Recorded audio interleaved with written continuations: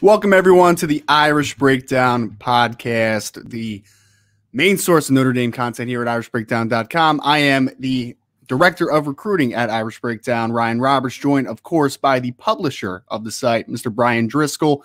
Want to thank you all, of course, for joining us today. Want to say before we begin, if you could like, subscribe, hit the notification bell, and share this podcast. We have a lot of extra shows now with Sean Steyer's new show, the IB Nation Sports Talk show, as long with our daily show here every day at 1 o'clock Eastern time. Don't want to make sure that you miss any of the hot news. Today, we'll be talking a couple recruiting tidbits on today, but mostly we'll be getting into Lindy's and Athlon's rankings of the Notre Dame offensive positions going into the season. But of course, as people are well aware in the chat, we have to begin this show.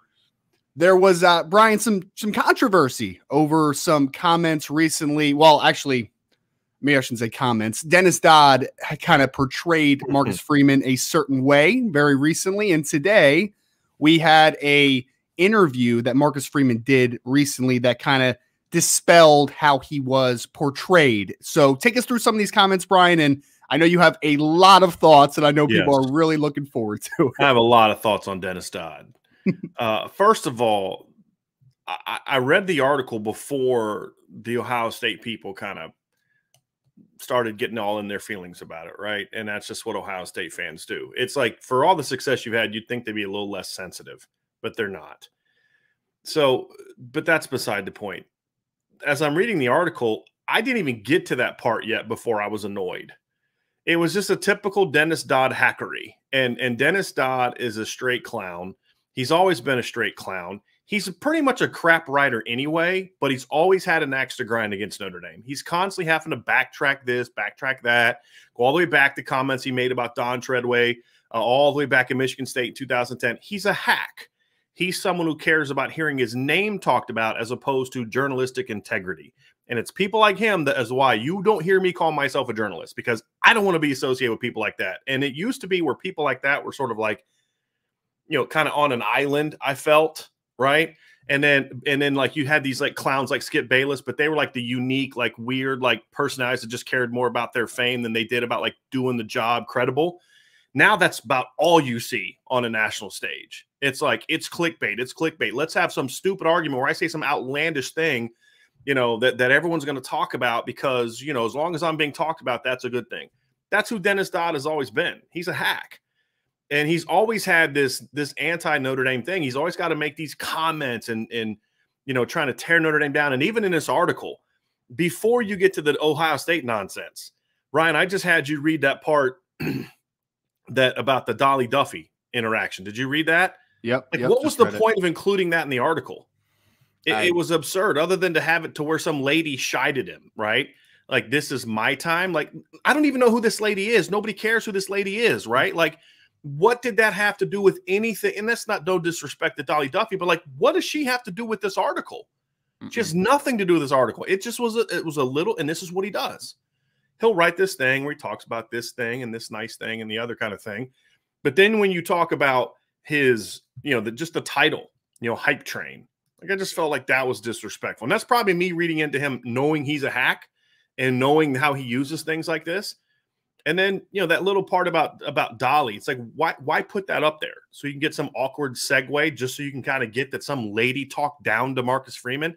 Like, you're a clown, right? And then he kind of dives into this academic thing. And this guy never had a nice thing to say about Brian Kelly until Brian Kelly's at LSU taking shots at Notre Dame. Then he wants to write, you know, all this nonsense. And then that led to me just destroying Brian Kelly on this very platform, because that's who Dennis Dodd is. He's a hack. You know, he likes putting out stuff that's going to create emotion rather than telling a good story or reporting the news. And he had an attempt to really portray Marcus Freeman and the uniqueness of his ascendancy to this position. You have a 36-year-old guy that has taken over at one of the most prestigious institutions in America, and you want to kind of start putting him into this quote. I love this one. Right, Freeman is still in a silo with those other gentlemen who became first-time head coaches at one of the biggest pressure cookers in sports, Jerry Faust, Bob Davie, and Charlie Weiss. Oh, man. Right? I'm like, really? And then he says the new coach is repeating a lot of what previous coaches have said. This is right after talking about Jerry Faust, Bob Davie, and Charlie Weiss. It just, the whole thing was just a bunch of absolute, just typical Dennis Dodd hackery. And you know, look, the other problem I have too, Ryan, is I don't know why Notre Dame continues to allow this guy to be around. They don't have to. Look, they can choose who to credential, who not to credential. And you want to credential him, fine. Let him show up and be at interviews. But why would they give him a one-on-one? I'm going to give a little bit of a benefit of the doubt to, like, you know, to people at Notre Dame that are setting these things up, because a lot of them are somewhat still new. Sure. And, you know, like Notre Dame's current SID, Katie Lonergan, really respect Katie, like what she does, but she's only been here a couple years, and her first year was like the COVID year and all that. She doesn't have the history of what some of these outlets are that you and I might have history to, right? And then she's surrounded by a lot of other people who are new. So there's not like the history of where like a John Heiser is going to know, okay, here's the agenda that this guy's coming from. And that's part of the learning process. So this isn't a shot at Katie, but there's enough people at Notre Dame that this kind of thing needs to be said. Like, hey, look, this guy, you got to be careful with this guy. Like Coach Freeman needed to go into that interview knowing that this is who Dennis Dodd is. Or here's the thought, don't interview with Dennis Dodd. Who cares what CBS Sports thinks? But that's what Notre Dame does, right? Like, they'll not give the local media a whole lot of access, but then any chance ESPN wants to talk, or CBS Sports, or The Athletic, all these outlets that are going to put him in awkward situations or misquote him or do whatever else. And they kind of did it to Brian Kelly, although the difficulty of the Brian Kelly tenure was he often gave them legitimate red meat to kind of run with. It's like, but you got to know that. Right. You got to prepare him for that. That's kind of what you're supposed to do. And clearly he went into that interview thinking I can be honest and we can have a conversation and you're going to quote me correctly. The mistake that Marcus Freeman made was assuming that Dennis Dodd was either A, professional, which he's not, B, honest and had, from an integrity standpoint to his job, which he doesn't, and C, that he has talent, which he doesn't. And so that's a bad trio for someone at a national outlet. And he did what it was very, like, if you'd have told me, hey, Dennis Dodd's got an article coming out about Notre Dame, oh, great. Now what's he going to say, right? That's just who he is. He's an unprofessional, just absolute clown. There's really no other way to say it. And I'll own that, right? That's not like the most intellectual way to describe someone, but I mean, you got a better word? I because the words that I have, I don't like to use on this platform, right? So, well, I'll say this, Brian. I mean, just for some context, I guess, of if people haven't seen what 100% was said. So it was basically a situation where they were talking about the academic rigor at Notre Dame. And he was, they're asking, and it's a typical question, right? Everyone knows it. You have to be a student athlete to succeed at Notre Dame, obviously. And in the comparison, he talked about, hey, Notre Dame is a small Catholic institution, right? What do you say? 8,500 students, I think, somewhere in that ballpark. And he was comparing it to an Ohio State or some of the other bigger public institutions that get 60,000, 80,000, whatever the amount of students that they have at their schools are, right? So he was comparing them, and I think and this is not word for word here, but he basically said, if you don't go to school, if you don't go to class at an Ohio State, and basically they dropped the if at there, right? And they were kind of like, oh, wow, you're saying that they don't go to class at Ohio State. Yeah, like the way he wrote it, because he had the if on there, right? Like it says, if you don't go to class, and then he put brackets at those places. Basically kind of like, and that's not really what Coach said. Okay, take some online classes, show up for your final. At Notre Dame, you're forced every day to go to class. He left out a lot in the middle. And then they did put an editor's note. It said Freeman was citing Ohio State and Cincinnati as examples of large public universities with enrollments of 60 and over 60 and 40,000 respectively. This context was not included in the initial publication of the quote above, which has also been amended for clarity. So they might have just added the if back in, right? That's the thing. So, I mean, the fact to have an editor come back in and make that kind of correction shows that they know this was not, because if Marcus Freeman says, like people say all the time, well, I wasn't quoted correctly. Well, I have the notes and I'm not changing it because I did quote you in proper context and I did quote you accurately. The fact that you're getting blowback is not my problem. And that would be accurate. If Dennis Dodd would have quoted Marcus Freeman in perfect context and said exactly what he said, and Coach Freeman was catching flack for what he said, that's fair game, right? That's not Dennis Dodd's problem. What bothers me is when you spin something or leave out very important context in an attempt to create a black eye on Notre Dame. That's what Dennis Dodd does, and that's what his intention was here. To have an editor come back in and say that is a really bad look. Really bad look. And then they obviously have changed that. But he even with the change one, it makes it look like he's saying at Notre Dame, you're forced every day to go to class. That's not what he was talking about. Right. Like, why is he hiring a bunch of Ohio State people? You know what I mean? Like, why would he say he's like you say, he's got 2 degrees from Ohio State? Why would he basically like kind of destroy that to take some shot with Dennis Dodd? Like, and Ryan, when he said it, like I did not comment on this on the board yesterday. I didn't comment it on Twitter because honestly, I was going to reach out to Coach after there's a big official visitor on campus that I knew I wasn't going to get that kind of time. But I was going to reach out to him or, Katie or, whoever else and kind of be like, hey, can I get some clarification on this comment? Because when I read it, like, that doesn't sound like what Marcus Freeman is about. Yeah. It doesn't sound like what he says. And I know Ohio State fans like to take things he says and get all sensitive and in their feelings. Like when he said, when he first got hired about, he coming to Notre Dame or Ohio State and that kind of thing. And that one was like, okay, I get what he was saying and I get why they're upset. They shouldn't be upset. Like, just not everything's about you. Right. This was one where it's like, this sounds nothing like what Marcus Freeman's about. This sounds nothing like who Marcus Freeman is. And this isn't the kind of comment you'd expect Marcus Freeman to say. So I just had a feeling like, and then if Tim Priester would have had an interview with Marcus Freeman and made that exact quote, I'd have been like, well, that's unfortunate for Coach Freeman to say that. Right. Like, because I give Tim Priester the benefit of Tim's not out there to try to, in my opinion, and I've been reading Tim for decades. If Lou Emoji was still with us and would have had a quote like that, I would have said, man, it's unfortunate the coach said that because they're people that I respect. They're people of integrity that, yes, we all want to have something that gets read by a lot of people. Otherwise, we don't have a job, right? But you want it to be an accurate thing. When I read that quote and then was like, oh, yeah, this is a Dennis Dodd piece, I immediately was like, I put no stock in that at all. And then you hear what Coach Freeman, and I love the fact that he said, send me the audio.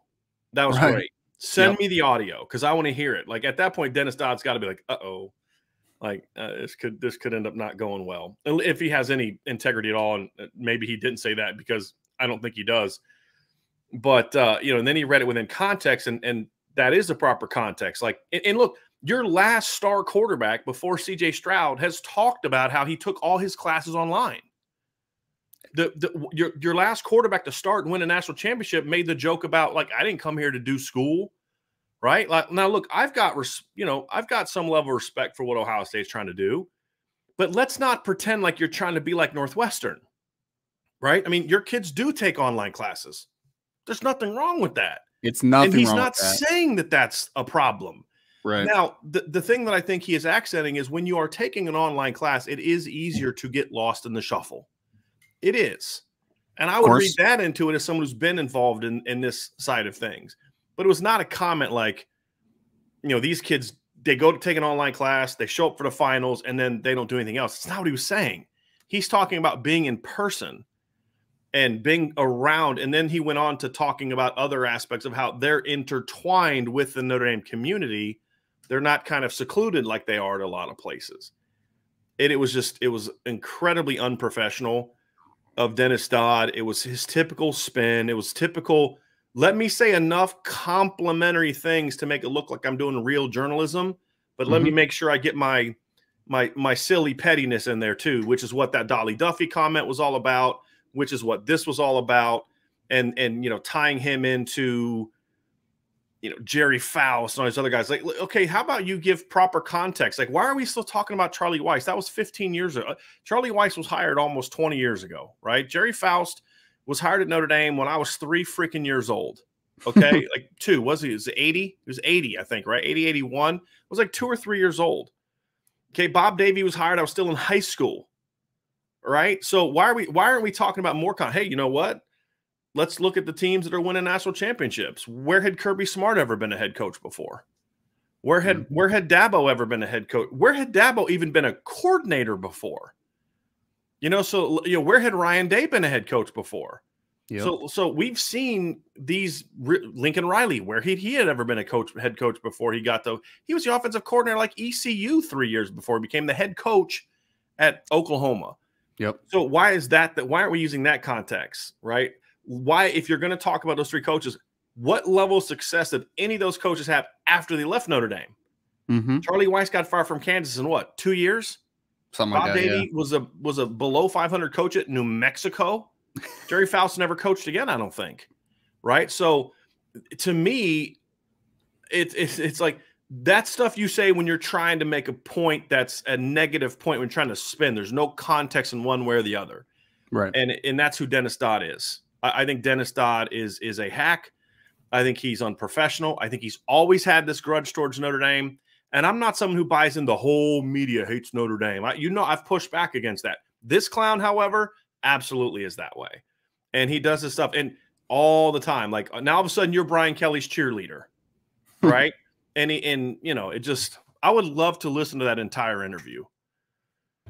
I would like to hear it too, because I mean, obviously I was listening to Coach Freeman's. Do you want to call it a rebuttal to the comments? I guess we'd call it a rebuttal, right? I think, it's a rebuttal. Yeah, let's call it a rebuttal, because I think clarification makes it seem like, I did say that, but this is a flat rebuttal of, I didn't say that. I didn't say it in the context. I didn't say it in any way that you portrayed it in that. Right. So if you listen to the interview Coach Freeman did, I kind of thought about Jimbo Fisher for a second, Brian. You remember after he, had his quick, I got to say something here and I got to get all loud and kind of come at it a little very childish. Coach Freeman was just so eloquent talking about this situation, and it was because, like you said, there are several things. It's like he has 2 degrees from Ohio State. Why would he talk bad about the University of Ohio State from an academic perspective? He literally has an advanced education from the institution. That doesn't make any sense. And he has continued to bring Ohio State people with him, right? Like you think about James Laurinaitis, that's now on the staff that he played with at the university. But for me, after listening to his interview that he did, I'm just more happy each and every time I hear Coach Freeman speak that he is the head coach of Notre Dame. Because even when someone tries to make unnecessary controversy out of nothing, he's just like such an eloquent speaker and just explains it so easily. And you're just like, yeah, that's a non-issue. And I think it's just more proof, honestly, Brian, because I mean, I know you mentioned that Dodd's kind of a Notre Dame hater or whatever, but even when people are trying to poke holes in Coach Freeman so much, man, you can't find anything right now, because I mean, and maybe something will happen at some point, but like at this moment, he has done everything in a very good way so far. He's continued to re-emphasize the same messages over and over again. And I actually think that Notre Dame comes out of this kind of looking good, to be honest. Coach Freeman does anyway, in my opinion. I agree. And this is the same clown that, remember when Ryan, you and I mean, I think we were talking at the time because you and I had already started kind of going through the process of maybe bringing you on and things like that when all this stuff was going down. And I think I told you at the time, like, what I was hearing about Coach Freeman being the coach. And then Dennis Dodd comes out, hearing Luke Fickell's the guy. You're not hearing that from anybody at Notre Dame. I can promise you that. You know what I mean? And I pushed back on his stuff at the time. And then you start hearing, well, Brian Kelly's, hearing the job's going to get him $15 million a year. Like this, it's not just Notre Dame though. With Dennis Dodd, he's just like this. He's just I don't say bad at his job, but he's not bad at his job from the standpoint of, I think this is what he wants. I think he does this stuff on purpose, right? Because he doesn't just try this with Notre Dame. He's trying to get the attention. He's trying to get the clicks. That's why you manipulate a quote, right?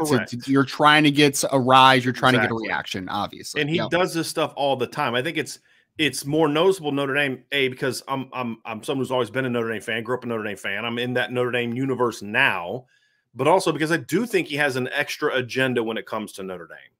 And look, Notre Dame has given people plenty of reasons to be critical of them in the past. And when Notre Dame does something that deserves criticism, criticize it. We'll do that, right? That's the job. When Marcus Freeman does something that we don't evaluate as proper, whether it be like an in-game decision, let's say, going for 2 when your team is up 11 already in the fourth quarter, against Northwestern, hypothetically, and you go for 2 instead of 1, yeah, I'm going to criticize you just like I did Brian Kelly. That's a real situation, by the way. That's why they lost against Northwestern, because they kicked the field goal, had a touchdown, scored a 2-point conversion to tie the game, because no one in their right mind goes for 2 when you're up 11 in the fourth quarter, except Brian Kelly, of course. We'll criticize Marcus Freeman when he does things like that. And we'll criticize him if there's a mistake here, because that's our job, no matter how much we may like him or not. But don't invent crap to try to start drama. That's my frustration. And there's too much of that going around right now. And part of my frustration is because whether it's the Dante Moore recruitment, there's a lot of things going around, Monroe Freeling recruitment. There's a lot of stuff going around where I'm like, I know that's not true or a partial truth. And it gets really freaking frustrating. And it just because a lot of it ends up, hurting the program. And then you're like, then I have to spend all my time commenting on this nonsense as opposed to, doing other things. And so there's just a lot of frustration that I have. And it's kind of like, stop letting these clowns in your building. Stop giving them access, direct one-on-one access to your coach. Because here's the reason. I am not a fan of saying we're not going to give Dennis Dodd a credential to Notre Dame. I'm not a fan of that, right? Let him have a credential, but let it be at a situation like what we get, right? Let him be at a press conference. Because here's the deal. If you say something false, then we're all there. We all heard it. I can say, that's not what he said. And I've defended Brian Kelly against some things like this in the past too, where people would take something that Brian Kelly said, they would twist it into that's not what he meant when he said that, and you're just trying to start problems. And so let him do that, because then we can all immediately, no, hold on, I have the audio, bam, here it is. This is what he said. That's not what he said, right? And then we can kind of go from there. But when you give him one-on-one access, it sort of comes down to his word versus your word, which is why I love the fact that Notre Dame asked Dodd for the audio, right? And I also thought too, it was smart, because you don't immediately come back with, oh, I never said that. And then Dodd's got the audio. Well, no, here's exactly what you said. It's smart. Maybe I did say that, but that's not how I meant it. And because that's going to change then it becomes a clarification, not a rebuttal. To your point, the word you used earlier, Ryan. Yep. And I think that is kind of where I view the situation is. It's smart to ask for that clarification, or not to ask for the audio, so you can read him. But yeah, I didn't say that. That this guy's, and he mentioned Dennis Dodd's name like 3-4 times in his rebuttal, so he was clearly making it like I read that as like he's making it very clear, like this guy, here he goes. And the funny thing is, this isn't going to change any Ohio State fan's opinion, and I don't care. Yeah, I mean, I've already seen tweets of, well, he just needs to own what he said. I'm like, did you not hear him read? But it doesn't matter. But that's what Dodd does, right? It's already out there. The black eyes kind of happen. It's going to heal quickly because, like you said, Ryan, there's no there, right? There's no substance, yeah, right. And so for most of people, like, yeah, this is just Dennis Dodd being Dennis Dodd, and yeah. I guess it really is like a Skip Bayless situation, man. It's just like thriving off of controversy, even if you make it yourself, you know, like thriving off chaos, and it's a little frustrating because it's unnecessary and it's unprofessional. It's childish, it's petty, and it shows a lack of talent. Like if you don't have enough talent, if you don't have enough confidence in your ability to get people to engage with what you do, by just telling the story the way that it is, like there's enough cool aspects to Marcus Freeman taking over that you don't need to spin this the way that it does. Just like when Lincoln Riley took over for Bob Stoops, it was a great story. You don't need to create dramas. Dabo taking over for Tommy Bowden, or was it Tommy Bowden? Right? Tommy was coach at Clemson. Terry was coach at Auburn. Correct? Yes. Yeah. It just tell the story for what it is. And if it doesn't have enough juice, then it's just not an interesting story. Don't tell it, or just know that you're not going to get a lot of clicks on that story. But this is who Dennis Dodd is. This is what he seeks. This is what I think he wants and likes. And the nice thing about kind of having your own thing is you don't got to worry about playing that game anymore. And so I don't have to play that game anymore. And so I'm going to tell you what I think. And Dennis Dodd is an absolute joke. He is a disgrace to the profession of journalism.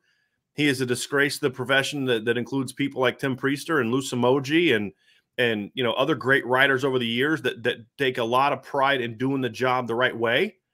And he's one of those reasons why you've never heard me call myself a journalist. And never. I call myself an analyst, and now I'm a publisher, right? And it's because of people like that. And there's so much of this in media and politics and in culture and in sports. It's just like, just tell the freaking story. Just be honest. That's your job. Your job is not to play favorites. Your job is to tell the story. If you're a journalist, that's what your job should be. And yeah, so I would love, somebody said invite Dennis Dodd to IB Tailgate. I would love that. I would love to let Dennis Dodd know what I think about him outside of because I would love to go up into a press conference and just go off, but that would make me just as unprofessional and clownish as he is. Sure. Right. But if I bumped into him at a tailgate, that's a different setting. If I, then it might be like let me share a little piece of my mind with you. Would you offer him a seat? Would you offer him a seat? Yes, I would. Oh, would you? Yeah, oh, nice. Yeah, I still would. If he wanted one, yeah, I would. Yeah. I mean, I can rip you and still be courteous. I mean, that's fair. That's fair. That would say more about me than him, right? But when I knew after reading the situation, Brian, the article, and then listening to Coach Freeman, I knew that this was because I think most people out there are just, genuinely kind of from a Notre Dame perspective are genuinely upset because somebody tried to paint a picture about the Notre Dame head coach, right? And tried to make Marcus Freeman look a certain way. From our perspective, it's very because this is what we do, right? Like we produce content in the same in the same area, so it's not only just the fan aspect of like, wow, you're trying to make Notre Dame look bad. It's also dishonest journalism, right? Like it's just it's like the worst of every scenario and every vantage point from that instance too, which just makes it even worse for me personally. And here's the problem, Ryan. In whether it's sports, whether it's politics, whether it's about all the things that have happened in our country the last 3 years, what happens is if you are someone considered a journalist, right? Like when I watch political news, there's journalism and then there's like opinion stuff. You know the difference between, a person who's supposedly in a news telling story or situation or someone who's just giving you opinion of the things. When you're someone who's considered a journalist whose job is to tell the news and you do the things that you do, and it's in sports media, it's in politics, and to me, it's on both sides of the aisle, right? Like, I mean, I don't watch any political news shows anymore. I'm not like, oh, I still watch this channel because they agree with me. No, they're hacks too, okay? What happens is when real things do happen, you've now lost the trust of the public. And that's the danger, right? Is tell the truth, tell the story, whether it makes your side look bad or not, because when things really happen that matter, people need to know that they can trust it, whether you like it or not, or I like it or not, that they're going to get the truth.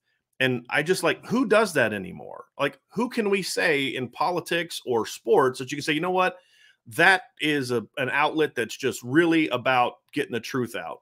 There's individuals here and there. Sure. But we're not getting that at ESPN anymore in sports. It's all opinion and spin and analysis, right?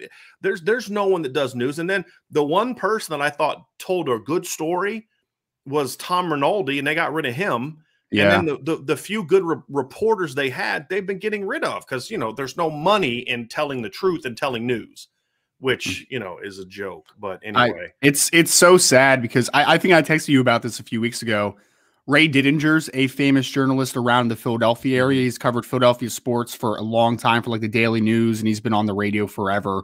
And he just retired. And he's like one of the last ones, man, to your point, where I'm just like, that guy is just, he wants to tell the story, right? Like there's no spin to it. This is the story. This is my honest analysis.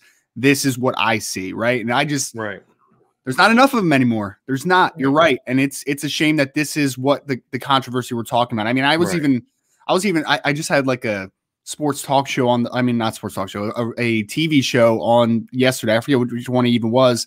You have the game, about to be game 6 of the NBA Finals. And they're talking about, is Anthony Davis a top 7 player in basketball? And I saw the take from that. Oh my God. I'm so glad I don't watch it. Oh yeah. I heard that one too. The Stephen A one, right? And I'm just like, but I'm like, why is that what we're talking about? Just because you just want two sides. Are Like, the Lakers even in controversy. the Lakers didn't even make the playoffs, correct? Oh, they were bad this year. Yeah, they were bad. They were below 500. Why They are were we a bad talking about team. Anthony Davis? Exactly. Because it's not about them.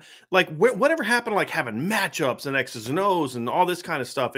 It's all about like it's all about like getting everybody wants the hot take. They want that 1 minute clip that's going to go viral, as opposed to, man, they had a great discussion about this analysis and this X's and O's and all that kind of stuff.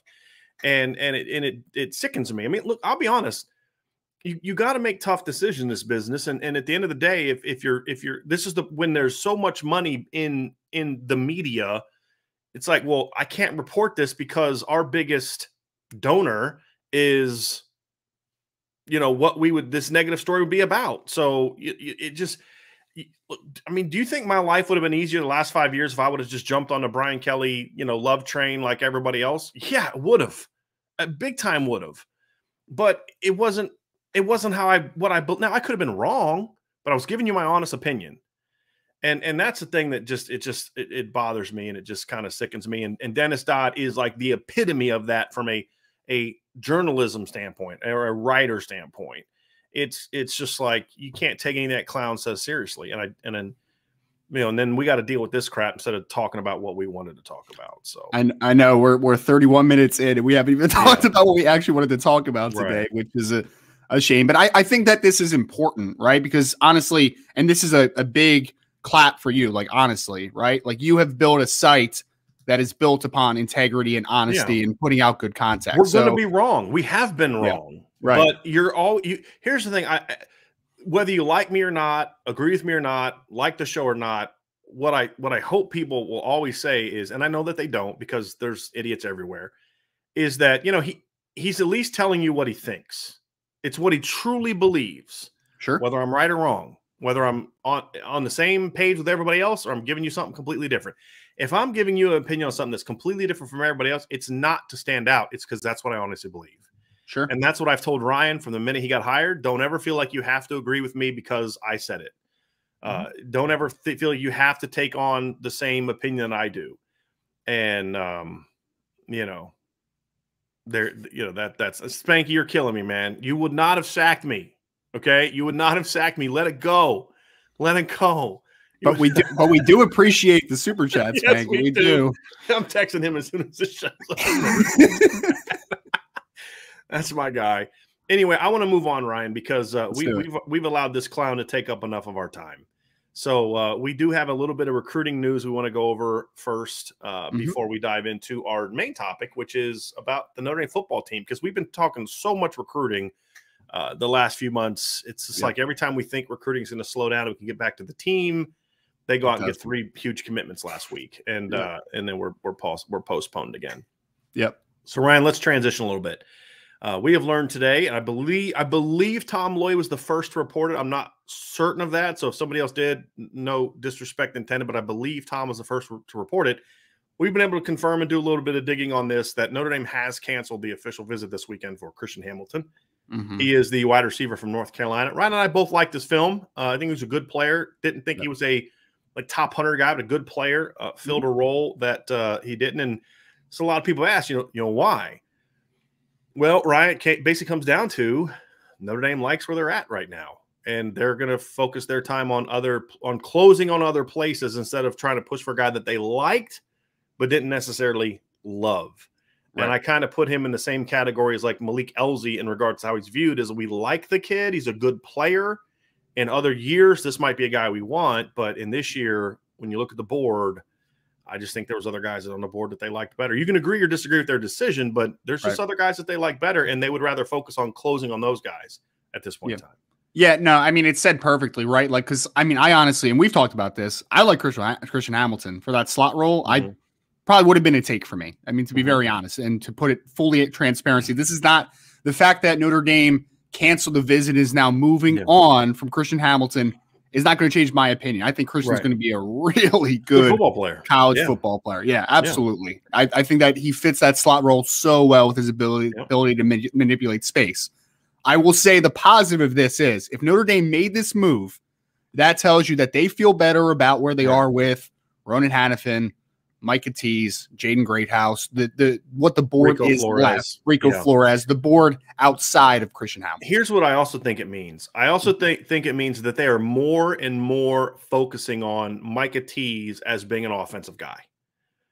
I think that, and just reaching out some sources, I've kind of said I feel good about saying that, right?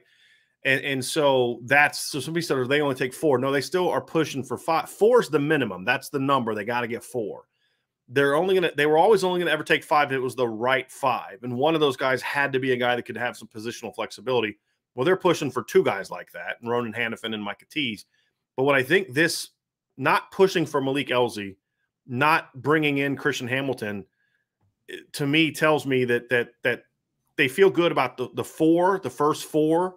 Mm-hmm. And then with Micah Tease, that they're really going to kind of zero in on him being that guy, because Micah Tease fills that role as well. Micah Tease fills that, and I would actually argue that I feel like Micah Tease brings a little bit more outside receiver, and this is something you and I were talking about Christian Hamilton. You like him a little bit more than I do, but it's close. I view him as like a top 150 to 175 kind of guy. I think you probably have him like 125 to 150. 125 to 150, right? So we're really close. He's a good football player. It's just I don't think they want to go to 5 for a good football player. They want to go to 5 for a guy they really like. And I also believe, again, correct me if I'm wrong, Ryan, that you and I both like Micah Tease better than him as a player, even as just a receiver, right? Like, take away that I think Micah Tease is better on defense than he is on offense. Same. He's still a better wide receiver, I think, than Christian Hamilton, because I think he's got a little bit more juice. I'll say this. I think Christian is a more natural wide receiver. That's the thing I like about him. Like, he's a very natural offensive player. Yeah. Where, like, with Ronan Hannafin and Micah Tease, they're just athletic guys that are still learning. They play both sides, and I think that they view the athleticism as better. Obviously, Ronan Hannafin, not only is he faster than Christian Hamilton, but he's a lot bigger than Christian Hamilton. And then with Micah Tease, I think they like the fact that he's got a little bit more juice and the fact that he can play 2 positions. So if Micah Tease doesn't make it at receiver, you could still find a home for him. But I think what this shows, you don't make this move, Ryan, if you don't think you at least have a shot to close on Micah Tease and Rico Flores and Jaden Greathouse and Ronan Hannafin. Absolutely. You also don't make this move if you're still leaning towards just giving Micah Tease a shot at receiver and then moving him to defense. Right. You're making this move because you're willing to go all in on giving him an opportunity to play wide receiver. Legitimate opportunity, right? Like not just a slap on the contract and then eventually you can take it a different way, right? Like that's not what this move is. And I think that's the player that most signifies there's more, because we talked about all those players, and I think that we still feel, even though Jaden Greathouse pushed his commitment date back, right?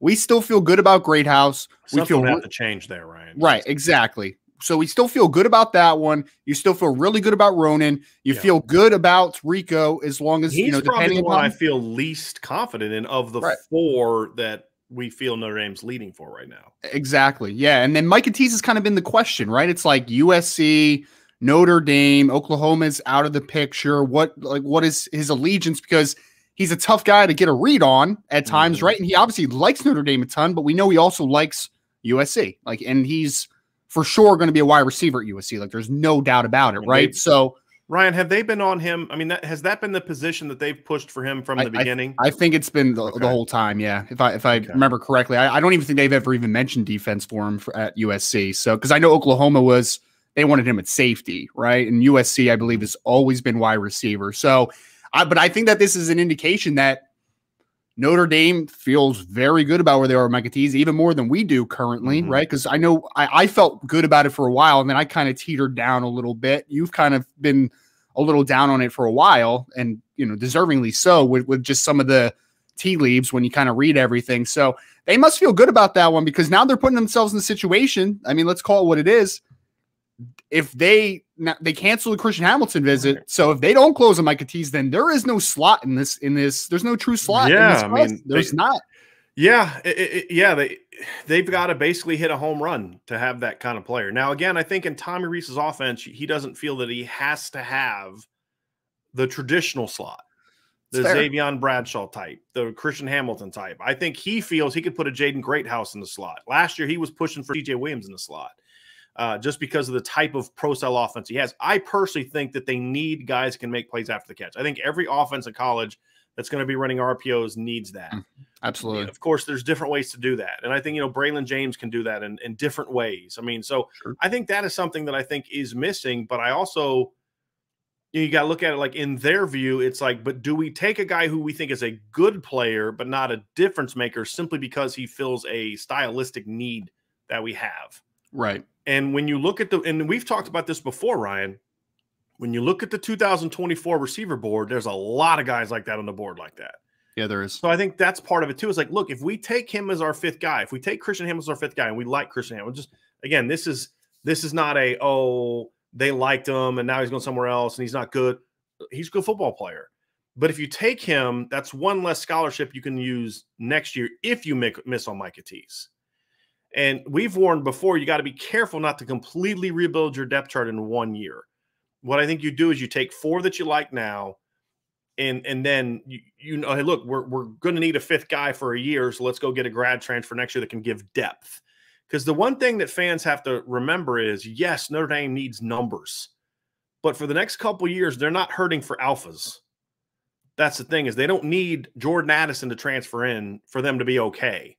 They have the players with that potential, Lorenzo Styles, Tobias Merriweather, Deion Colsey, and then this incoming class, which already has a top 100 recruit in Braylon James.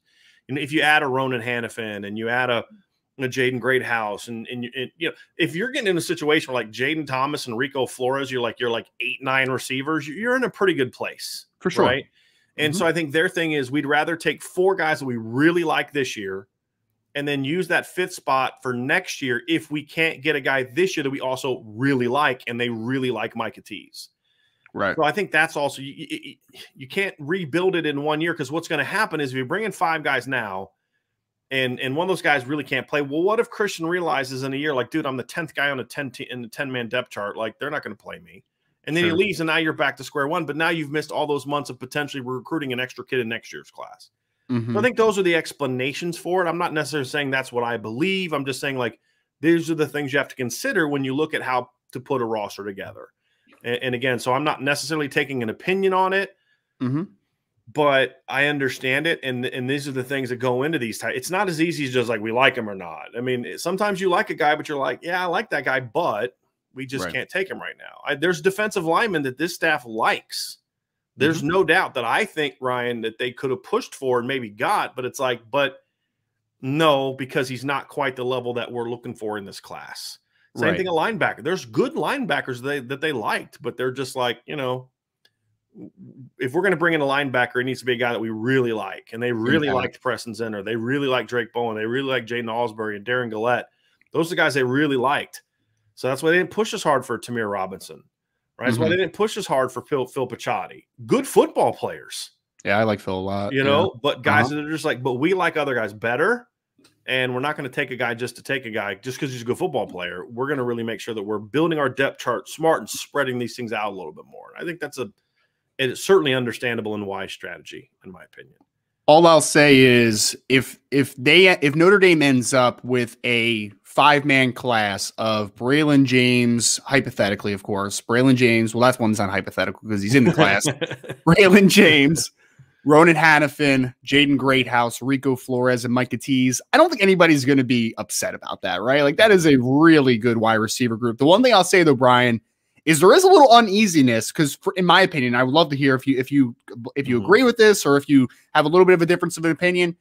For me, Christian Hamilton, I think, is a little more ready to play than, let's say, a Micah Tease as a true receiver. So I'm looking at this now, and I'm just kind of like, Braylon James, I think, is going to be a star. But is he going to give you everything year one that you want? Is he a guy that can come in and be a 40, 50 catch day one guy? Right. So you're looking at him, Ronan Hannafin. I kind of feel the same way. Like, long-term, outstanding. But short-term, what are you going to get back, right? And then you got Micah Tease, who we've talked about. It's a little raw as a full-time receiver because he isn't a full-time wide receiver right now. Rico Flores, I think, has a little bit of that where he can come in. I think he compete for those. But the uneasiness for me is now Notre Dame also needs to land Jaden Greathouse. They need to, in my opinion. And again, there was a lot of uneasiness on the board when I kind of dropped that the recruitment date's going to be pushed back. But if you don't get Jaden Greathouse now in this 5-man class, you don't really have a lot of guys that are, because like you said, you don't need a guy to be a dude next year necessarily. You're going to have Lorenzo Styles and Tobias, but you do need somebody that can come in. But you do need somebody that can come in and can take some snaps. At least one guy in this class. At least one guy in this class has to play as a freshman. You're absolutely right, Ryan. I don't disagree with what you're saying at all. I think between him and Micah Tease, I think this is what I was saying earlier. Like that's what I meant by he's the more natural receiver. He knows how to run routes. He knows how to work against zones. Where Micah Tease is just sort of a really good athlete, and that tends to happen with guys that are two-way players. Like I say the same thing about Ronan Hannafin. Ronan Hannafin dominates in high school because he's just freaking athletic and bigger and stronger. He's bigger and faster than everybody else. And he's a great football player, but he's not necessarily a technical football player yet. And he's more fundamentally sound on defense because that's the position he's played longer.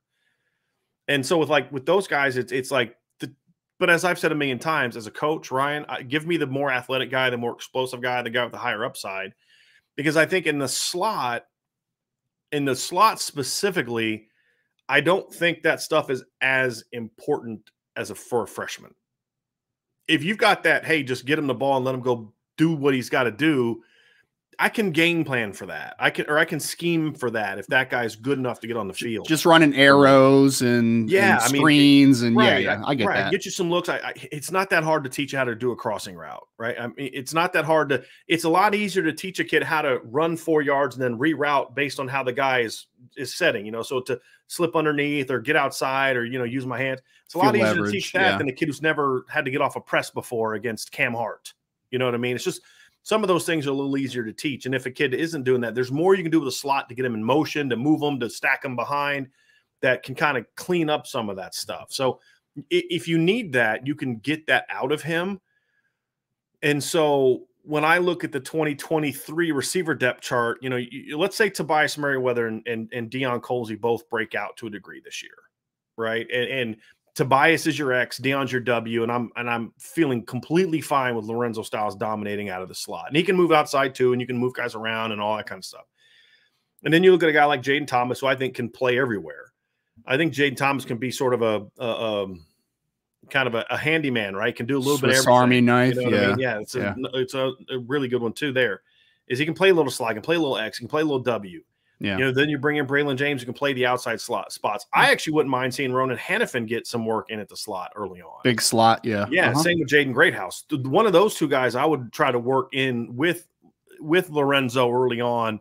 We've talked about Jaden a lot in the slot. I mean, if that's your style, because he's a different type of after catch player than a Micah Tease is going to be, obviously, but he can do some work after the catch, man. He's got kind of that physical slip type of build to him. Yep. If I'm running Clemson's offense, there's no way in heck I'm putting Ronan Hannafin and Jaden Greathouse in the slot.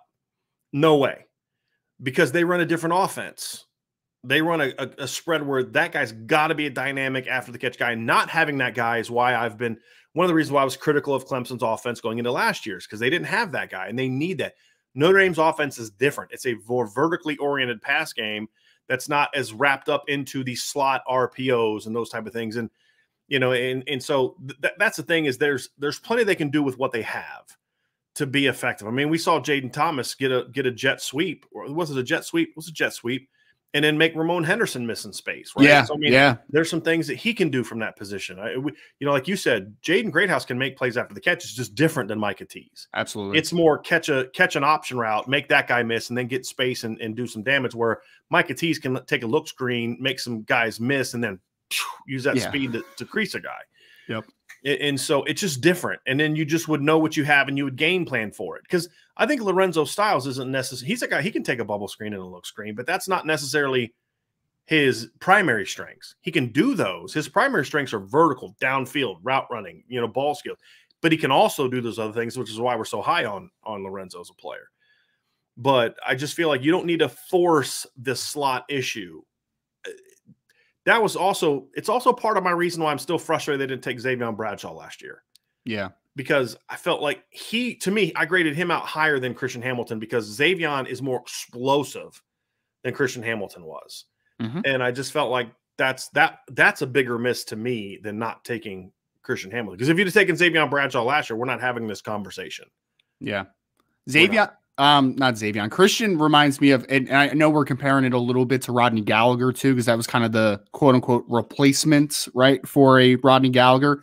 Gallagher always seemed to me, he was a wide receiver playing quarterback, obviously on his level. Right. Christian Hamilton, it seems like more like a quarterback that transitioned to wide receiver, right? Because he's not like he's not the straight line fast guy, but he's a guy that understands spacing and has good awareness to his movements, right? So, I mean, again, I think I probably would have taken Christian Hamilton in this class if it was my decision, but I definitely understand why. And I think there is good indicators of why they're making this move. I think there is potentially good things to follow. I think there's a final piece to this too, Ryan, which is, I think they're betting on themselves a little bit too. True. Which there's always risk involved in that. But I would rather you do that than not take the swings, because here's the deal. If you get, let's say they got Christian Hamilton on campus this weekend. And again, we like Christian Hamilton. And if he would have committed Notre Dame, we'd have wrote real positive stories about it and had a really positive thing to say about it. But the final piece of when we do the what's next is, here's the reality. This means you cannot take Hannafin, Greathouse, Flores, and Micah Tease. Somebody got to say no to. And I think when they did their evaluation, they said, I would rather take that shot knowing that we're not getting Christian Hamilton than the other way around. Because the other thing I'll say to you, Ryan, and I'm curious if you agree with this or disagree with this, I feel like a guy like Christian Hamilton is a little easier to find than a guy like Micah Tease. Because of the fact that Micah Tease, not that they're necessarily tremendously different as receivers, and I said why I like Micah Tease better. Yep. But again, Micah Tease is a guy that could go start for you in another position if he doesn't pan out on offense. If Christian Hamilton comes and he's the ninth guy at receiver, you can move him where? Right? Whereas with Micah Tease, if he's, again, he's going to get a legitimate shot. I'm talking about if Micah Tease doesn't move up the depth chart. He's too good to just sit there on the bench. If there's a need somewhere else, you can move him somewhere else. Right. I would personally give him a shot at the position he wants to play. I'm adamant about that. That's more my personal conviction because I went through that in college myself, and having not getting that shot. So I have a biased opinion towards that. But I think that's another reason too, Ryan, is I feel like they like obviously Rico Flores better. They like obviously Ronan Hannafin better and Jaden Greathouse better. I mean, those two are the top of the board of the uncommitted guys, the guys who aren't, publicly committed to Notre Dame right now. It's Hannafin and Greathouse. And then Flores is also a guy they really like a lot. And they've liked him. I mean, they like him more than, in full disclosure, Ryan, I think, well, I won't speak for both of us. I'll let you speak for yourself. Full disclosure, they like Rico Flores a lot more than I do. I think he's a good player, but I think Notre Dame's higher on him than I am. Sure. At this point in time. And that's the one where I think we could have more of a debate about is, would you rather take Christian Hamilton or Rico Flores? That would be a more interesting discussion. That would be the conversation for me, to be honest, because I do think Rico's another guy that could play a little bit in the slot too. So that could be some potential there as well. I think that the staff is going to value a Micah Tease, and I mean I do anyway. I value Micah Tease over Christian Hamilton is the slot option in the class, because I agree. Like Christian Hamilton is going to be a slot in college. Like that's just all. That's probably all he's going to be, and there's nothing wrong with that because you could be a dynamic player for that role. But I think Micah Tease could play to the field a little bit too. I think he could play outside a little bit because I think he's got more juice to him, right? Like I think that he can press vertically a little bit more, and he could have upside as an outside route runner. So I don't disagree with it. It's just, again, you are betting on yourself though. You need to. And we've applauded this staff so far. I mean, we just had a recruiting show on Monday where we basically spent 2 hours just saying Notre Dame is the best thing ever, best thing since sliced bread, right? Recruiting.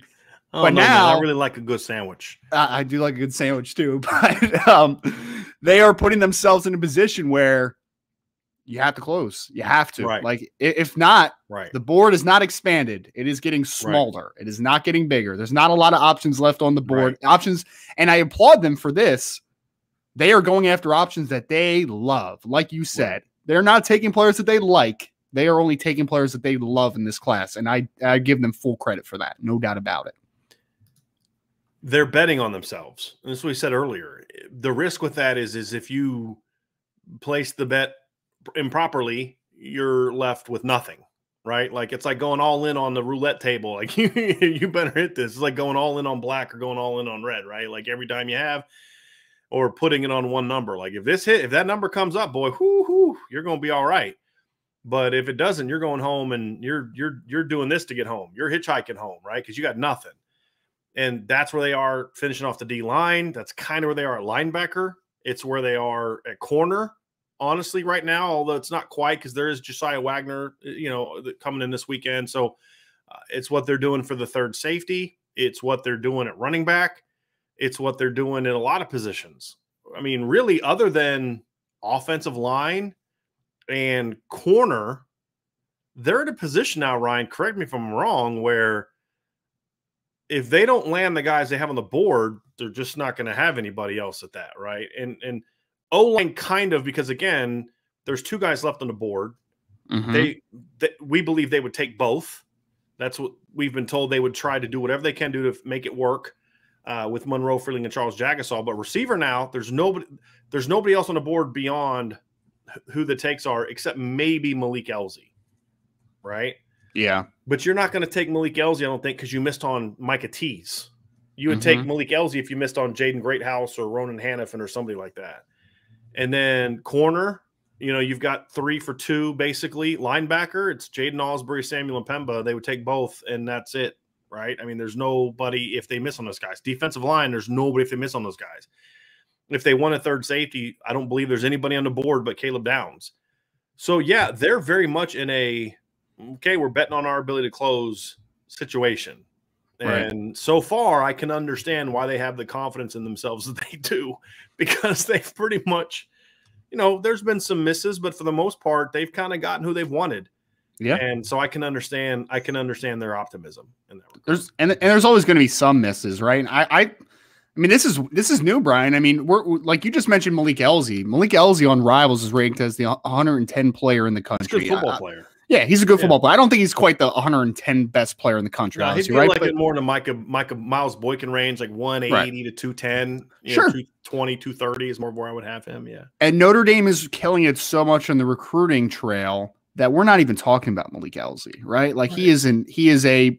I mean, let's be honest, he's a plan B type of player. Like we might take him if we miss out on player X, Y, Z. And I'll say this, they like Malik Elzy.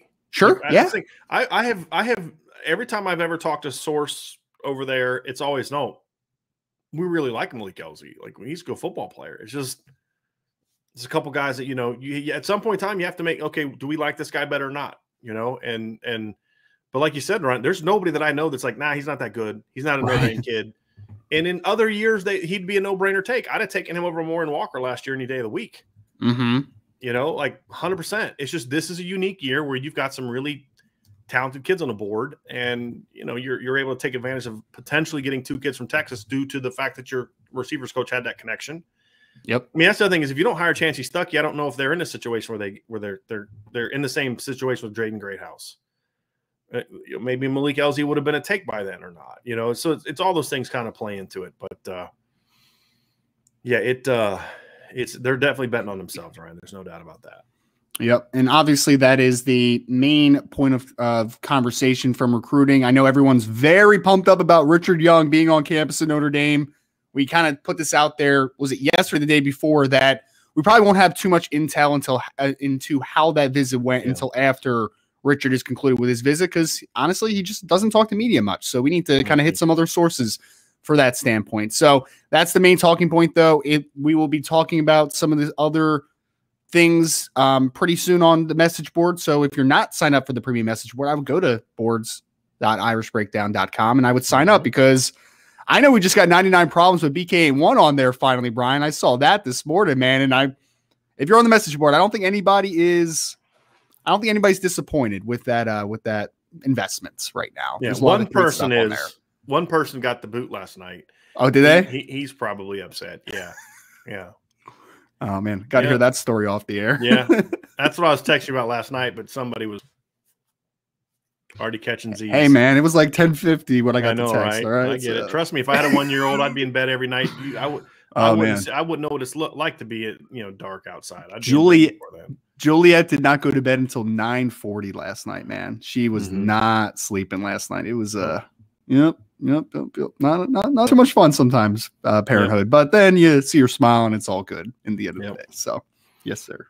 Yep. So Ryan, let's dive into this third topic, I guess, and that is what was the original show was going to be about, which is kind of carrying on what you and Vince talked about yesterday with looking at the Notre Dame offense, because it's interesting. The Notre Dame offense is not getting the same preseason love that the defense is. Where what was fascinating about your guys' conversation yesterday is, like all three position groups on Notre Dame's defense, the line, the linebackers, and the secondary, are ranked as one of the 10 best groups in the country by at least one, magazine, obviously and there's only 2 of them so far.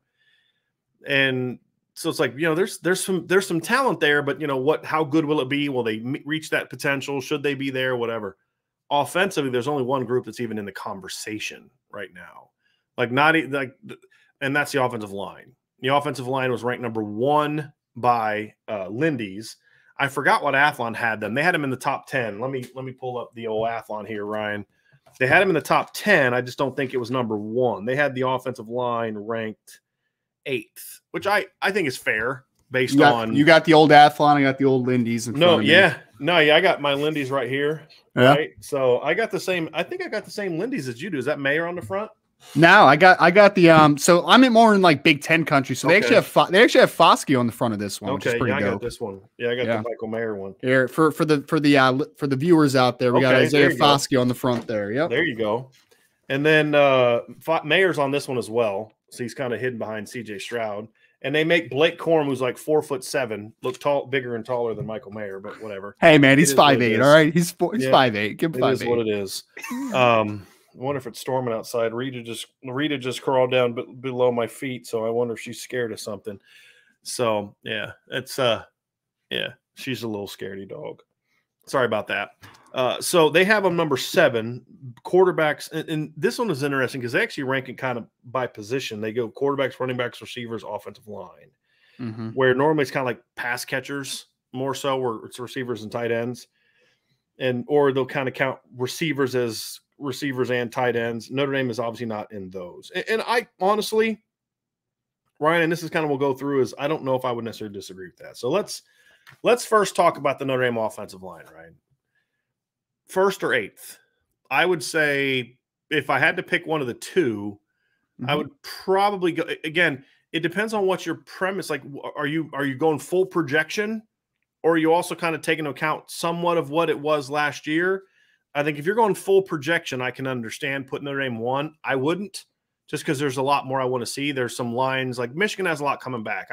It's kind of like, they won the Joe Moore Award last year. They were a good line, a little bit overhyped, but they won the Joe Moore Award, and they have 4 starters coming back, something like that. Yeah, and Notre Dame's got a lot of turnover. I think the talent. They also Michigan also has that center transfer from Virginia that was an All-American last year. Yeah, good player. So I don't know if I'd put him 1 right now unless I'm going full projection. Who is number 1 based on everybody reaches their full potential? Then I think we could have an argument that Notre Dame could be number 1, but I'm just not there yet. I'd say I'd probably put him like right in the middle, maybe even closer to where Athlon has him at number 8, just because there are some questions that we need to have answered, right, Ryan? I mean, you got 2 true sophomores at tackle. You've got a center coming back from an injury who you may move to guard, missed the whole spring. You have a center another player potentially stepping into the starting lineup at center who started 6 games last year and was not good, in Zeke Correll. Now, we think he is going to be much better based on what he did in the spring and what he did as a center 2 years ago. And then you have Josh Lugg, who's been okay, been solid. So if you're a top 10 group, you're a pretty good group, Ryan. A 10th out of 130 plus teams, I would probably have them closer, like 6 to 8 is the range I would have them. Yeah. Where would you have the Notre Dame offensive line? Again, this is coming into the season based on a combination of proven experience, depth, talent, and your faith that they're going to be prepared to play at a somewhat strong level. If Harry Hiestand wasn't coming back, they're not in my top 10. Right. But with Harry Hiestand coming back, that factors in. So I'd have them like 6 to 8. Ryan, where would you have the Notre Dame offensive line and why? You know what's really interesting, Brian? When you look at these Lindy's rankings, I feel like some of the positions are ranked more based upon what is the definites coming back, right? Like the proven commodities, and then some of these are very projection based because you had Notre Dame at number 1 and Lindy's obviously for the offensive line. They had Ohio State at number 2. I'm like, that's not based upon last year, obviously. Line was pure projection. Exactly, yeah. So it's pure projection. I think that if we're talking about just projection and talent level, then I'm okay with Notre Dame being ranked number 1 because if it's just pure projection. But, like, let's be honest. They were not a better offensive line last year than Michigan, like you said. They were not a better offensive line than BYU, who BYU has several good starters coming back. Baylor has both offensive tackles coming back and a center that were very good from last year's unit. Oregon has a couple guys. Georgia has the center Van Pran and Broderick Jones coming back who were good players. So I would say I think that we're in a similar ballpark. I would say 7 to 9, 6 to 8, somewhere in that ballpark. I would definitely have them ahead of Georgia and Cincinnati and Clemson. Clemson's offensive line being on there is like, wow. That doesn't make any sense. That's holy moly.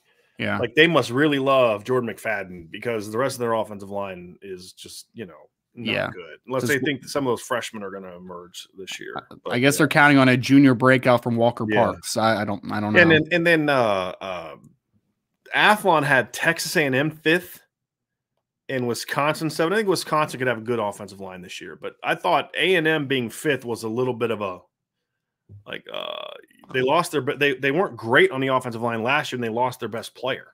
Yeah, they have a couple sophomores. They have Ruben Fothery at right tackle and Bryce Foster, who are both good players. But like you said, you just lost kids. That sounds like a recruiting thing, maybe a little bit, then, Ryan. If what you're saying, I think so because they're not even in the top 10 for Lindy's from Texas A&M's perspective, and like you just said, they just lost the top 20 pick in Kenyon Green this past draft too. So didn't they lose their offensive line coach to USC? I believe so. Yeah. It's definitely a new offensive line coach. Yep. Yeah. So I mean, the guy that built the line they had last year is now at USC. So that one was also a little bit of a head scratcher to me. I was like, that one didn't make a lot of sense. But you're always going to have that, right? And that's always going to be part of the conversation. So we're similar range. I think 6 to 9 is sort of the max of what we both had. I was 6 to 8. You threw 9 out there. So I mean, I think that's kind of in that ballpark here. I'm trying to find out who their new offensive line. Steve Adazio is Texas A&M's new offensive line coach. So, I mean, he's a good offensive line coach. I kind of not a good head coach. Not a good head coach. And I kind of wonder, like, is he going to be in a situation of like what the guy last year was, Doug Marrone, is like been a head coach. Is he going to be happy just being an assistant coach again? I don't know. If he is, then Steve Adazio is a good football coach. I don't know if he's necessarily better than the guy that they have. He's a good football coach. As an offensive line coach. Very good offensive line mentor for sure. So I guess the question now, Ryan, is where do you think this group can be and what do they got to do to get there? I think for me, there's 3 questions. I believe, Ryan, that they can get to number 1. I think that Notre Dame has a chance. I'm not betting on it. I'm not saying it's going to happen, but I wouldn't also be shocked either if Notre Dame goes out there, assuming good health and has the best offensive line in the country.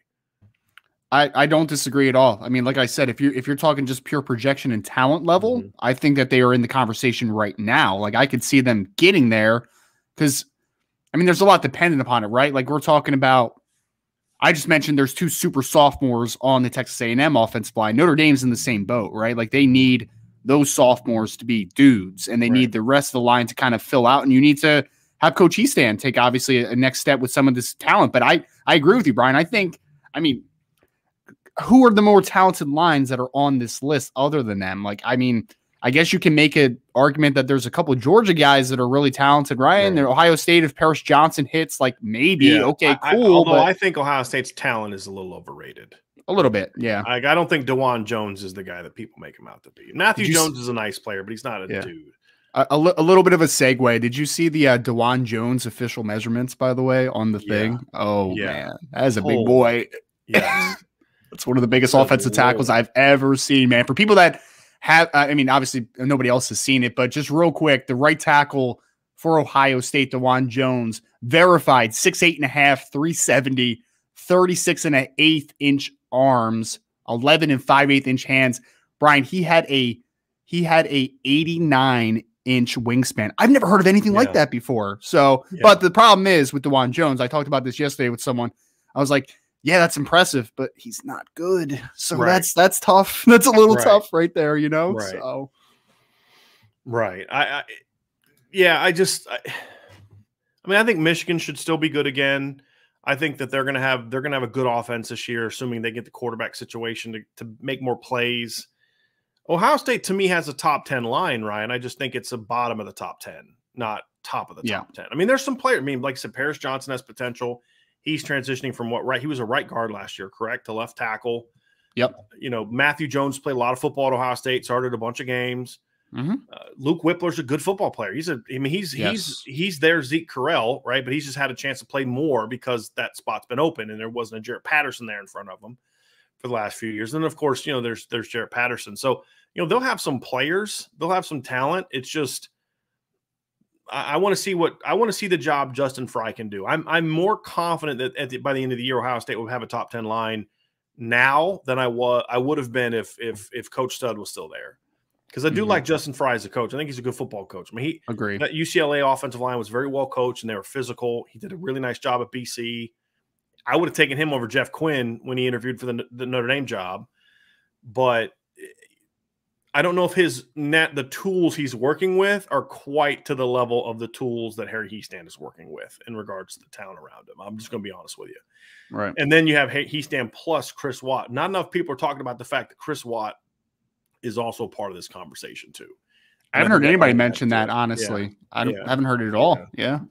It's mentioned here in Notre Dame circles, yes. But nationally, I don't see. I mean, their graduate assistant coach was a Division I offensive line coach a year ago. You know, there's not a lot of people that can say that. And was the GA on the team that won was a finalist for the Joe Moore Award 2 years ago. So what has to happen, Ryan? You kind of got to it. Obviously, the tackles have got to be as good as we think, right? They've got to be as good as we think. I think that Jarrett Patterson has to be healthy.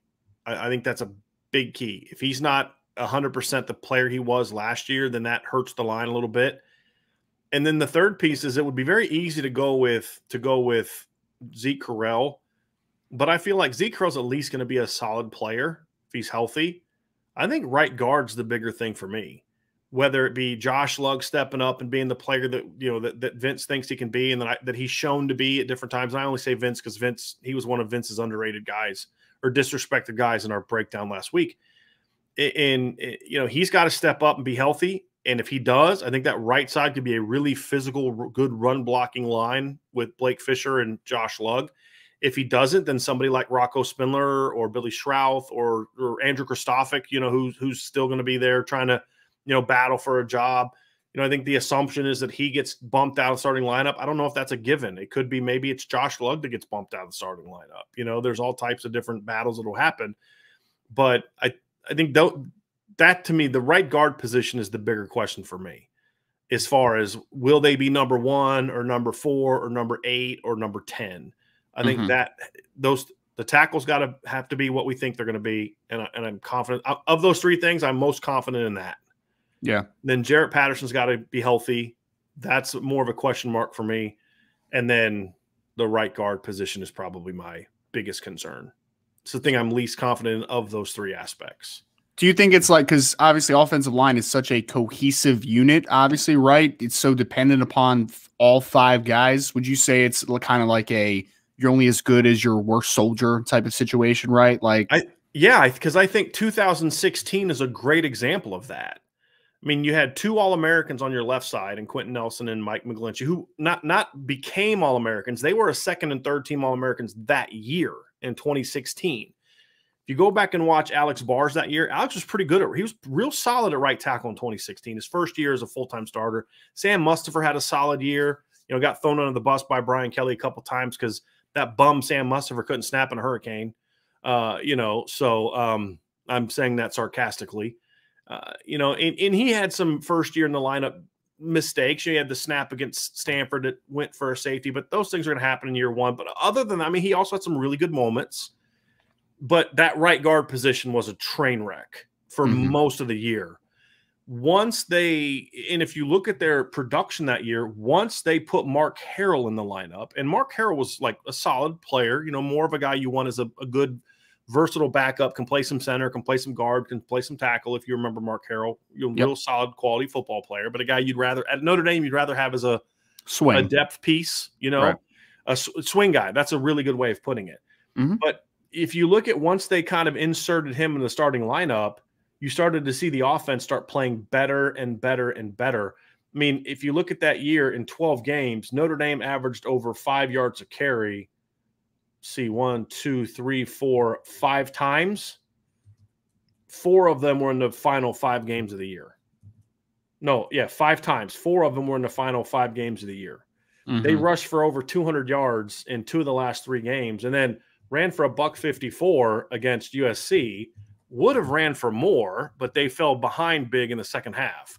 If you remember, first play of the game in that 16 game against USC, Josh Adams runs like 70 yards and gets tackled inside the 5.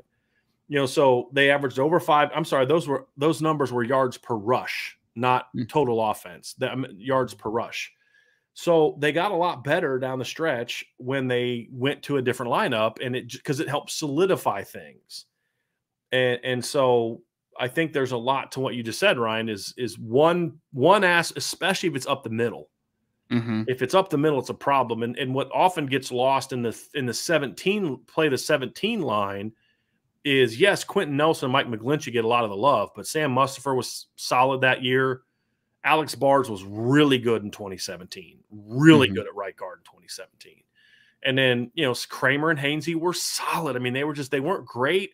They had their moments where they were pretty good, but they were just steady. They didn't have a bunch of young guy first time in the lineup mistakes. They were just across the board, that was just a solid group. 2020 was the same way. There was nobody in 2020 that was as dominant as Quentin Nelson was in 2020 or 2017. Right. But they were just really good across the board.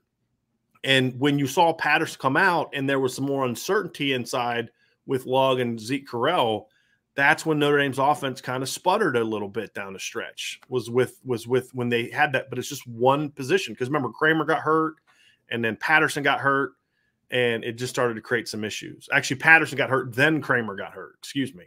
So, yes, continuity is a big piece of that. But I think that's also why I have a little bit more confidence in this line, because let's say Patterson does get hurt, and let's say Chris Stoffik's your number 6. He can play tackle, he can play guard, he can play center. He's your swing. If Patterson goes down or Lugg goes down, you got a kid that had started 7 games last year and has played solid football, ready to just slide into the lineup, right? As an insurance piece, yeah, right, yeah. Exactly. Let's say one of the tackles goes down. You can either slide Josh Lugg, a 12-game starter at right tackle last year, or you could put Tosh Baker in the lineup, who I think is going to be better. He got some starts last year. He's going to get better under Coach Easton. Or, the point is, or you can move Chris Stoffick out there at right tackle, right? That there's options of guys who have played, and I think that helps protect you a little bit if you do have an injury. And I think that's part of it, because you're going to have guys who are going to get banged up, right? Like 2015, Quentin Nelson missed 2 games. Right? I mean, he got knocked out of 1, missed another, and Alex Barr slid right in, and they didn't miss a beat. 2020, Jared Patterson got hurt. And, guys are going to get hurt. Last year, Josh Lugg gets hurt before the bowl game. I mean, they had some other things kind of go on. Blake Fisher gets hurt in the opener, right? And then Michael Carmody gets hurt. And so you just get in a situation where injuries are going to happen. Part of my confidence level for Notre Dame is I think they're going to be okay, because there's some good football players that have played that you can slide in. And I think that factors into my confidence level as well with the offensive line. Yeah, I mean, there's no matter how the offensive line ultimately shakes out, you now have depth. Like it was a shame that there were so many injuries last year and there was so much up and down. But the one positive is that you did get a lot of players playing time last year. And that's like, I'm right outside of Philadelphia, and that happened for the Eagles 2 years ago. Guys like Nate Herbig that used to play at Stanford played a ton. The offensive tackle out of Auburn, its name is escaping me, played a ton. And now they're just rotational players, right, in the back end. But if someone goes down, you have created depth for yourself through adversity. So it was unfortunate, but it also actually is long-term. It does help the offensive line a little bit as far as you feel more comfortable now what the depth looks like. But I agree, Brian. I think that Jared Patterson staying healthy and being the pillar of the offensive line is critical, because he is your one known commodity that's going to be a 4-year starter. Like, you know what you should expect from Jared Patterson when things around him especially are going to be a little better in theory. And then 2, you need those sophomores to be dudes. Like, you need them to be the guys that you think they are. If they are, then I think Notre Dame can have the best offensive line in college football. Will they win the Joe Moore Award? We'll see, because that's more of a there has to be storylines behind that a little bit more, and the team effort. You know, you could have a great O-line, but if you're averaging 25 points a game, you're probably not winning the Joe Moore Award. You know, let's be honest about that. Otherwise Iowa would probably have more wins. I mean, if we're being honest. And again, I don't think Michigan would have won it last year. I think that's where the storyline aspect that you just talked about. I'm sorry, Michigan had a really good offensive line last year. They were not the best offensive line in college football. I mean, just in my opinion, anyway. They were I agree with you.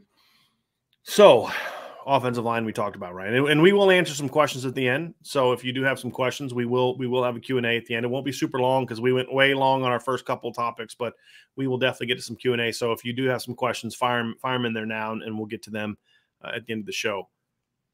Ryan, let's talk about the backfield. Okay, obviously Notre Dame is not in anyone's preseason top 10 in the backfield. We're gonna include backfield as quarterback and running back. We're gonna talk about them both together, which is what Lindy's does. And I think for these, if you're gonna do the list this way, then I don't think you should have running backs and quarterbacks separated. Like, if you're gonna go secondary, linebackers, D line, O line, receivers are gonna include tight ends, then you should also do it the way Lindy's does it. So we'll just look at it that way. Is what I think is the way to do it. And so that's what we're going to do today. Notre Dame has no business being ranked in the top 10 of the preseason. I mean, there's so little proven production. And that's the thing, is like, there was a comment on our message board where somebody was a little fired up that the offensive line or the running backs weren't considered one of the 10 best groups. And if you look at the running back group that is coming back, I mean, Athlon did have that, and they did not have Notre Dame included in the top 10. And with all due respect, right now, Notre Dame shouldn't be in the top 10 at running back, because there's just not enough proven production. And I said this in my running back preview online today at irishbreakdown.com. They lost more yards last year, and just from the 2021 season in Kyron Williams and the 10 yards from Sebo Flemister, than they have coming back in career rushing yards at running back.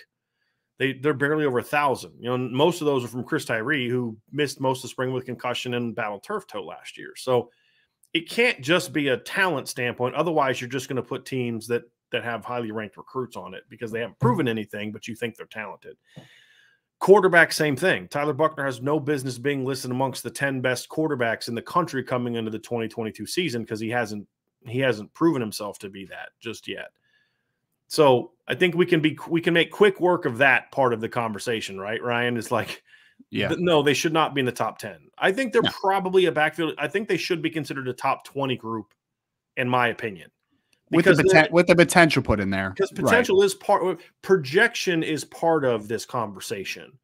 And so, whereas with the offensive line, we're projecting a line that a bunch of dudes have started games before. With running back, it's kind of like, well, I think Kyron Williams can be a really good player. I mean, Logan Diggs can be a really good player. I think Audric Estime can be a really good player. I think Jadarian Price can be a really good player.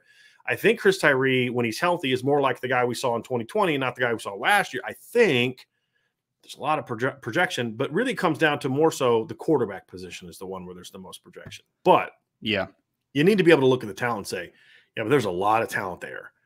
And I think that's really where the focus is on. Can this become, and that's the question, Ryan, is can this group become, by the end of the year, one of the 10 best backfields in college football in a year that I think has a lot of really good backfields coming back, in my opinion. There are, and this is why I don't love the inconsistency from Lindy's anyway. It's because the offensive line I felt was pure projection, and this one is much more Ohio State at one that has their starting quarterback, Heisman finalist, and sophomore sensation running back in Travion Henderson. Like, it's understandable. If you did not have the number one, right? You know what I'm going to say, Ryan? You should cancel the magazine. Find something else to do with your career, right? Exactly. You're not good at this. Yep. I mean, but seriously, all these teams are like Alabama has Bryce Young and then a bevy of 5-star running backs that are all, and Jahmyr Gibbs transferring in, right? Then you have USC that has the Dye kid that transferred from Oregon, Caleb Williams. So you have teams that have known commodities. I'd still say USC is a little bit of a projection with Caleb Williams, though. But to your point, you got a 1,200-yard rusher and a quarterback that started for a top 15 team last year. Correct. Exactly. So the whole top 10, I mean, the only team that has any projection really is like Michigan at 9. I mean, just because the quarterback didn't do great last year. The kid that was committed to game Notre Dame manager at one point. Yeah, Blake Corum's a good player, but then Texas at 10. I mean, Blake Corum was their number 2 back last year. He was a change of pace guy, not right. Hassan Haskins was their dude. Workhorse last year. Agree. And then Texas, obviously, with Bijan is carrying that because we haven't seen what Quinn Ewers really is yet. We'll see about that one. But see, here's the thing, Ryan. I feel like they were even inconsistent within this position group. Because if you're going to produce so much projection, which I kind of feel like they're doing, then Texas should be higher because, Quinn Ewers is a 5-star. I wouldn't do it. I'm just saying, like, because Bijan Robinson, in my opinion, is the best running back in college football. Oh, he's a dude. He might end up being the best running back I've scouted. I've already taken some like preseason looks at him. The kid is special, man. Yeah, he's really special. He's really good. Yeah. Now the question at the other side is what are they going to do at running back? And that's kind of my thing with Tennessee, Ryan, with where they are. I get it because Hendon Hooker was really good last year. Sure. They have good backs, but I don't know if I would look at their backfield and say that I'm definitely taking them over, for example, like a BYU, or a Utah. Because Utah's got Cameron Rising coming back, right? Yeah. But I believe Tavion Thomas is coming back, correct? Yeah. He had over 1,100 yards last year, 21 touchdowns. 6'2", 240 this spring. He's a load. I mean, he's transferring in from Cincinnati. He's a beast. Yep. Kid's a good football player. And here's the thing: he missed a game against Arizona. He had 1 carry for 1 yard against Washington State, 1 carry for 0 yards against San Diego State, and still rushed for 1,000 yards last year. Yep. You have TJ Pledger, I also believe, is coming back this year, correct? Nah, he was in the draft. He was in the draft? Okay, that was dumb. You have Micah Bernard coming back, and fortunately for him, he won't have to be covering people like he did in the Ohio State game. Because he's a decent running back, man. He's not bad. He's a good running back, yeah. So you look at it, you say, boy, that's a pretty good backfield. With all due respect to Tennessee, I'd probably have them higher. Even though I definitely think Hendon Hooker is a better quarterback than Cameron Rising. Cameron Rising was a solid, steady, game manager type of player last year who can do – he doesn't get enough credit for what he does with his legs, in my opinion. He averaged like 6 yards a carry last year or something like that. 6.7? Yeah. It was crazy number. 499 yards, 6 – I mean, because you got to count – sacks count as that. I mean, sacks are part of your rushing yards. And I'm looking at it last year, Utah only gave up 13 sacks for 85 yards, so I guess he didn't get sacked a ton. Yeah. But still, 499, and they don't do a lot of like designed runs for him. I mean, he's a good scrambler, but they'll run a read zone and he'll pull that sucker and take off with it, So I like that. I don't think that backfield's getting enough due as well. I thought BC at number 8 was an interesting one. I was about to ask you about you because obviously they have the Garwo kid right back at running back, who's actually a good player, 1,000-yard player, very underrated, doesn't get much talking point, and then they got Dracovic coming back, obviously. So it's interesting to say the least. It requires some projection because how's Phil going to come back? And the only reason it requires projection is because of the injury. Exactly. I always get nervous when a quarterback injures his throwing hand or his throwing wrist. You don't know how the bones are going to heal. You don't, and especially since they kind of brought him back before he's fully healed. Did it grow back improperly, and you don't have the same snap or the whatever. He looked fine in the spring game. But yeah, that's one that's got a little bit of projection to it, to me. Well, it also has projection because they're replacing 4 or 5 starters on the offensive line too. So how effective is the run game? Is it going to be as effective as it was last year? Right. So. It's a fair question. Yeah. Very fair question. Tennessee was an interesting one, but I'm fine with that. I mean, Will Levis was I don't like Will Levis, the projection he's getting for the NFL. I think that's absurd. Will Levis is a good college football player in that system. Yeah. The bigger question for Kentucky for me is, what's their offense going to look like now that they're offensive coordinators in the NFL? That's the bigger question for me. What does Notre Dame got to do? Right. Well, what is the max for what Notre Dame can be this year from a backfield standpoint, and what do they have to do to get there, in your opinion? It's a great question. I mean, I look at this, Brian, and I'm just like, okay, Ohio State, Alabama, that's going to be tough to get over, right? But after that, I mean, you could convince me that Notre Dame gets into the top 3 to 5. I mean, you could if Tyler Buchner is what we think he can be, because if he is what we think he could be and he gives us the dual threat element of the game, then that makes all your running backs better. And I think that's the one thing about this is all the units that are listed as far as running backs are concerned, most of them just have one dude, right? Like we talked Mhm. about Tavion Thomas from Utah that was sitting at number 7. But if Tavion Thomas goes down, they don't really have depth. Notre Dame has a Right. lot of depth. It might be unproven, Right. but I really think that, I mean, Tyler Buchner, I mean, the quarterback's always the key, right? But for me, Tyler Buchner's ability as a dual threat quarterback to unlock every aspect of this offense, I think is critical, because I think if you are mixing and matching Chris Tyree and hopefully Logan Diggs and Audric Estime and Jadarian Price, I think that that's going to be one of the deeper running back units in all of college football. Right. So it's very dependent upon, for me, how good is Tyler Buchner in year 1 as a starter? Yeah, that's the key. Because look, there's not going to be a Trayvon Henderson in this group. There's not. As much as I like the running backs, there's not that guy on the roster. There's no Bijan Robinson on the roster. What they do have, however, is some Travis Dye types, right? Or better. I mean, Travis Dye was a system guy. He was a product of a system.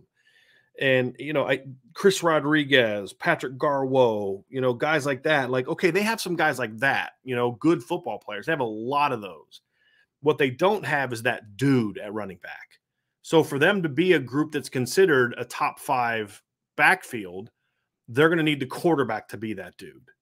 And he can be, but he's got a lot to prove.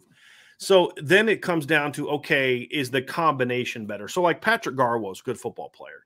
Notre Dame's got 3 kids at least that have more just God-given talent than him. Oh, but what they don't have is his proven production. You know what he's going to give you. You know he's going to answer the bell week after week after week. You don't know if this group is what they're going to give you. What you also don't know, Ryan, is this group going to answer the bell week after week after week just from being there? Chris Tyree was battled turf toe last year. He missed most of the spring with concussions. Logan Diggs tore his labrum in the spring. Jadarian Price was banged up most of his junior year. Never really missed games, but was a little banged up. He's a freshman. He's not going to be a 180 carry guy.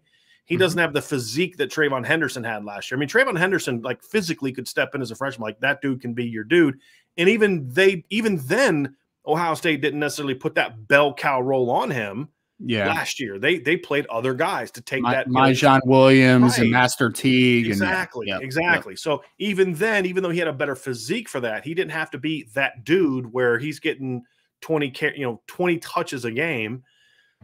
So Jadarian's not that guy. So if you lose guys, you don't want to thrust him where he has to play 50 plus snaps a game and get 20 plus touches a game.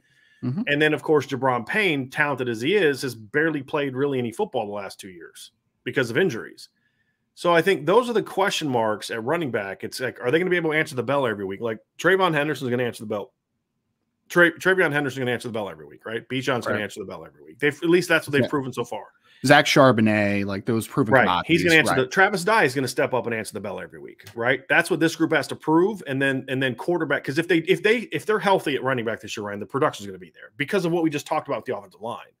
I mean, if Chris Tyree is healthy and he's behind this line, he's going to average 7 yards a carry. He'll get 8 to 10 carries a game and average 6.5 to 7 yards a carry and be a home run. I mean, he hit 3 50-plus yard touchdowns last year.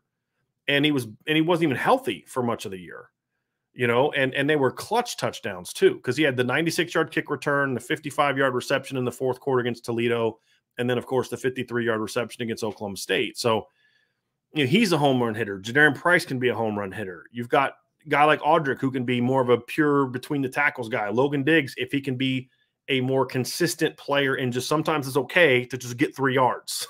You know what I mean? You don't have to bounce everything. I think those, the talent is there. It's just, can they put it all together? At the end of the day, Notre Dame being a top 5 to 10 group is going to come down to the quarterback. And can Tyler Buchner produce at a level that puts him in this conversation? But also, more importantly, can he win? I think that's the big part about it. Because, like, say what you want about C.J. Stroud, and he maybe one-dimensional, didn't run last year. Kid went 11-2 and put up tons of yards. Bryce Young, in his first-year starter, took Alabama to the national championship game, and would have a ring right now as a national champion if he didn't lose his 2 best receivers in their last couple games of the year, including right in the middle of that title game. Caleb Williams is a little bit of a different deal for me, but he had some real. I mean, it's some moments last year he looked like a 5-star quarterback. For sure. I mean, if they don't bring him off the bench against Texas, they lose that game. I mean, it's no doubt about it. So I think when you look at it, that's going to be the key. Tyler Buckner is going to have to be that guy that produces and wins a lot of football games. For And sure. if he does that, then I think they have a shot to be in this group. Now, I don't know if I would say that I think they get to 3. Because I think Quinn Ewers is going to play at least good enough. I'm not a big Quinn Ewers fan. You know that. Yeah. But I think he's got a great offensive mind coaching him. Mm-hmm. If he's just not an idiot, and that's not a guarantee with Quinn Ewers, if he's just not that, then he's at least going to be good, right? Sure.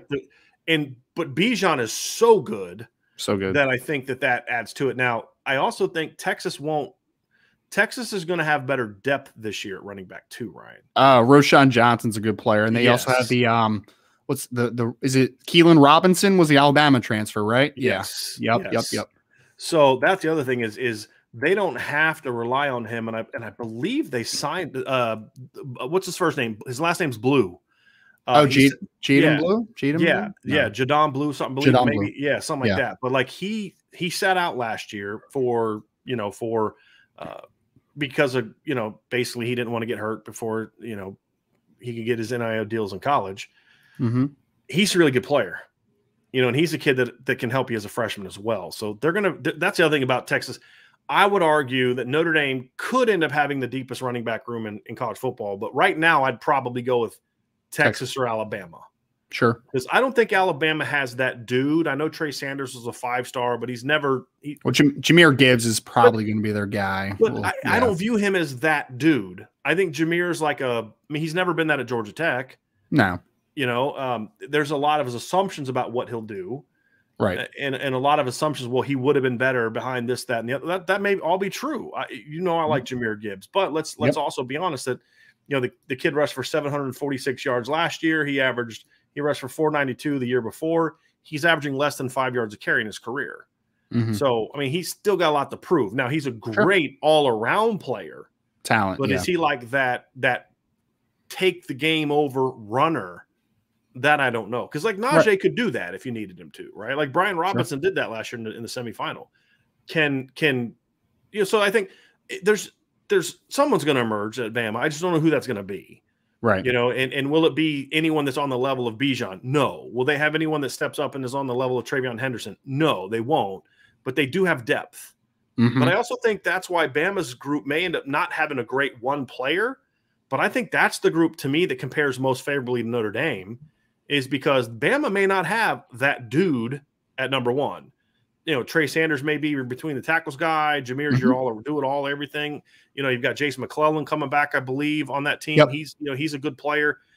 It's more of you don't have that guy, but man, you got 4 dudes that can play and they have different roles. And that's kind of how I see Notre Dame. There may not be a 1,000-yard rusher this year. There may not be. Yeah. But you're just going to have a bunch of dudes that just have their moments throughout the year and have their roles. And as a whole, the production is there when you include the quarterback. Yeah. Well, I think I said in the one preview show we had where I could see Notre Dame having 3 to 4 guys, that are 500+ yard rushers this year, right? I think did you include the quarterback or you? I include the quarterback in that. Yep. Quarterback is included in that.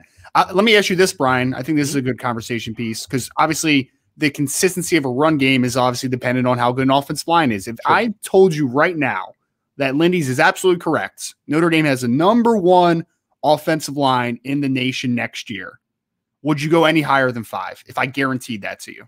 No. No? Still no? No, okay. Because I need to see what happens outside. Fair. Because we saw that in 2020.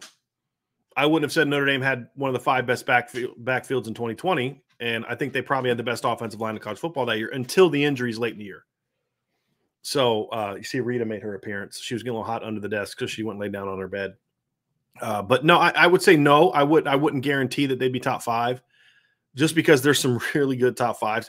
If the next part of the conversation checks out to just be in the top, if the receiving core is in the top 15 to 20, then my answer is yes. If you were to add that caveat, the receiving core, if we would have done this group last, you say the receiving core will finish around 12 to 15 this year.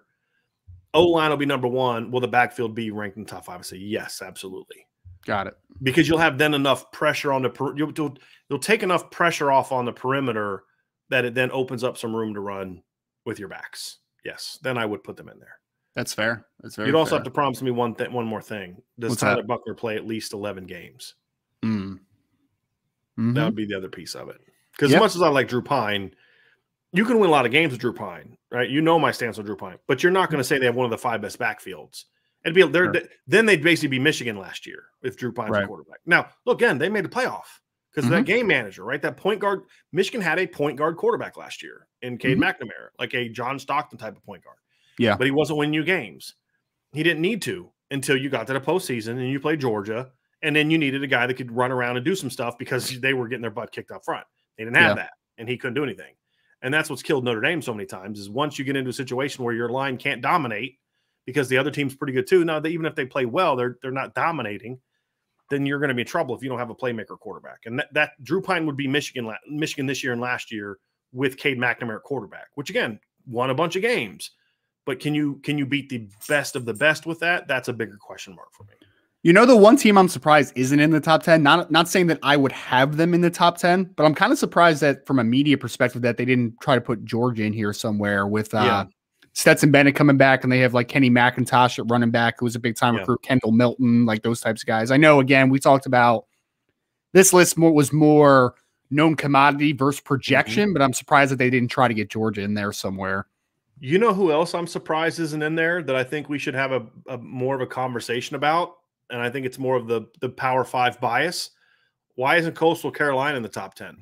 Grayson McCall and all those boys. Yeah. I mean, they got 2 running backs combined for over 1,000 yards last year, and had success against some of the better opponents. So, I mean, again, if this is just Power 5, then sure, but that's a pretty good backfield. There's a lot of Power 5 teams that would love to have Coastal Carolina's backfield. Would you agree with that? I mean, there's several teams on Notre Dame's schedule that would like to have that backfield, if we're being honest about it. So that's one that I thought I was a little surprised that group wasn't on there. And if Bo Nix is back, I'm just saying this to tick Ryan off. If Bo Nix was back, Auburn is definitely in the top 10 in the backfield. Oh, well, too bad he's at Oregon now. So I like Bo a lot more than you do, but Tank Bigsby's an interesting player. That would be more of where it was coming from. So. Tank's a very talented player. Yep. And then another sleeper team to look out for this year is possibly having a group. And I think where once I say it, you're going to be like, yep, I knew you were going to go there. NC State. That's another team. Well, they lost both their running backs, though, is the only thing with that. But Leary's going to have good young runners, though. They got some good young runners that I like coming back, and then I really like Devin Leary. That's what I said, sleeper team. Like, that's a team that I could see jumping into that when the season's over with. So that's the backfield. Ryan, let's talk about pass catchers. This is receivers and tight ends. And I think what's funny is you have to include the tight ends here because where else will they be? You're not putting them in the offensive line, and there's no category for tight ends. So I'm assuming that they're with the receivers. I was a little surprised that Alabama was ranked number 1 by Lindy's. Over Ohio State, yeah, same. Not only that, but over Ohio State, over USC. I mean, there's a couple groups. I mean, are you just basically saying that you're just assuming that, Burton's going to be a dude? And Jermaine Burton and the other transfer they had from Louisville. From Louisville, Harold. They have to be dudes. And I guess the separation is I know they weren't dudes, but you need them to be dudes, I guess, for this projection, because Ohio State's obviously gonna be better at wide receiver. I guess the separator is Cameron Latu versus whoever's the tight end from Ohio State, I guess, is the separator. I mean, and Latu's good. Tight end, because I know they lost Ruckert. Isn't it Stover? Isn't it Kate Stover? Is it gonna be Stover? I think he's one of them. Sure. I know we have an Ohio State fan. G. Scott's a tight end, I think. In that group Archer's now, Archer 452 is an Ohio State fan in our chat, so maybe he could let us know who's expected. He said Kate Stover. Who Notre Dame recruited as an edge player. Is a really athletic kid, but so did they. He was originally a defensive end. Throw to the tight ends a ton. Where I think the tight end is more integral. Alabama needs a tight end that's productive because of the way they run their offense. Ohio State doesn't need a tight end that catches. They're like Oklahoma to me. I think they don't need a tight end to step up and be a good player. They can do without it. I think the other thing about Ohio State this year is they're going to be bigger at receiver than they were last year. which means they needed Rucker to kind of provide that big-bodied presence in the pass game last year. Red zone. There you go. Yeah, yeah. And so I don't think that's as much of a need now as it was last year because they've got Marvin Harrison, who's 6'4", because Emeka is going to be in the rotation most likely this year. If Julian Fleming is able to get in the rotation, he's not tall, but he's a thick, strong kid. I think when you look at it, I don't think they need that tight end as much. And, you just look at what those receivers did. We saw a glimpse of what this receiving core is going to look like against Utah. Mm-hmm. Now, the caveat is they were beaten a converted running back because of the injuries, but still there were some good players at Utah and they just destroyed Utah's secondary. And it was this group. Everybody that was dominating that game, I believe, is coming back. Correct, Ryan? Yeah. Because Olave and Garrett Wilson, neither one of them played in that game. So I'm just looking at what this group has proven. There's nobody in Alabama's depth chart that can sniff Jackson Smith and Jigba right now. As a player? Who is their leading receiver coming back that was on the team last year? Is it Ja'Cory Brooks? I believe so, because you said it was on the team last year, and Harold had like 400 some yards last year. It wasn't even like he was dominant. Yeah. Jermaine Burton had 26 catches for 497 yards last year. Yeah. Now you could say, well, that offense is different. That's fine. Yeah. Burton was misused. There's no doubt, but there's not a lot there's not a resume on him. Right. Exactly. Right. Whereas I can point to Jackson Smith and Jigba and say he's in the conversation for the best receiver in all of college football. Sure. Much less better than anybody that Alabama has. I'm trying to look up Alabama's stats from last year now, Ryan. It would be Cameron Latou is your overall leading receiver last year. That was 26 catches for 410 yards, which is pretty good for a tight end. After that, it's Trayshawn Holden, 21 catches for 239 yards. Ja'Cory Brooks, 15 for 192. JoJo Early, 12 for 148. Javon Baker left, right? Yeah, Javon Baker and the other freshman. Yeah, Agaye Hall. Yeah, so, and I'm you look at Ohio State and they've got Jackson Smith and Jigba has more production coming back than their entire receiving core combined. Maybe double. Even definitely not double if you include the transfers. But even if you include the transfers, he had more yards last year, I believe, than their entire receiving core. So putting Bama number one didn't make a lot of sense to me because Bama's wasn't better than their receiving core last year. When they had and yes, they both lost two guys, but the difference is Alabama lost all their starters. Ohio State lost two, and the guy they have coming back had more production than those other studs. Now, part of it's because those teams, he was able to get a lot of single matchups, but I can't buy Bama being number one. But you look at the group, I have no beef with Notre Dame not being in the top 10 right now, even with Michael Mayer. And I think you could maybe make a case like some of these groups at the bottom, like Houston. Wake Forest has some good players coming back. Here's the thing I'll say, though, Ryan. If you're going to put Michigan 6th, then Notre Dame should be in the top 10. That's my thing. Yeah, because, Michigan has Eric All coming back, right, at tight ends. Yeah, they have a lot of They have a lot of names. They have Cornelius Johnson and Andrell Anthony, Roman Wilson, Mike Sainstrill, Ronnie Bell. Ronnie Bell comes back from injury. Yep. Andrew Anthony did okay down the stretch, but it's like, Lorenzo Styles basically has similar to production in all their receivers other than Cornelius Johnson last year. And with all due respect to Eric All, and I did not mean that to sound like it did, none of those guys are in the same universe as Michael Mayer as a player. If we're being honest, and this is not a biased thing at all, Michael Mayer combined just with Lorenzo Styles, what he did as a freshman should be over Houston. I know they had Nathaniel Dell, who was a good football player, but come on, man. Let's be honest here. Wake Forest had another one that's really one good wide receiver, A.T. Perry. He's a really good player. There's no doubt. But Michael Mayer was the best tight end. Jakari Robertson, is he coming back? He's gone. NFL. So that would be my question. That would be Taylor Marin's a good player, but again, it's a lot of young guy projection. And let's be honest, if Lorenzo Styles played at Wake Forest last year, not at Notre Dame, he would have had the production that those other guys had coming back. Yep. And so that's kind of my point with this is if you're going to put Michigan, like just in theory, without looking at who's in there, in theory, I'm okay with Notre Dame not being in the top 10. Where I have an issue is when you start looking at actually who they have in the top 10. And then it's like, okay, I don't understand this one. One that pops out to me is I think Maryland should be over Michigan. They have the Demas kid and the Raheem Jarrett kid both coming back from Maryland. I think they should be over Michigan. I didn't realize that Jacob Copeland transferred in there either. Yes. Who's a talented player that was hindered by a Florida offense over the last couple of years. Yep. Yeah, I definitely don't have them. And then Georgia coming back, I thought that's all based on their tight ends. I mean, it has to be because their receiving core situation is not exactly, in my opinion, like super sexy at this point. They have Kyrus Johnson and Kyrus Jackson, and who wasn't healthy last year. Who wasn't healthy. I think Eric Gilbert's going to play wide receiver for him. Like, he's not going to play tight end, I don't think. Yeah, I know.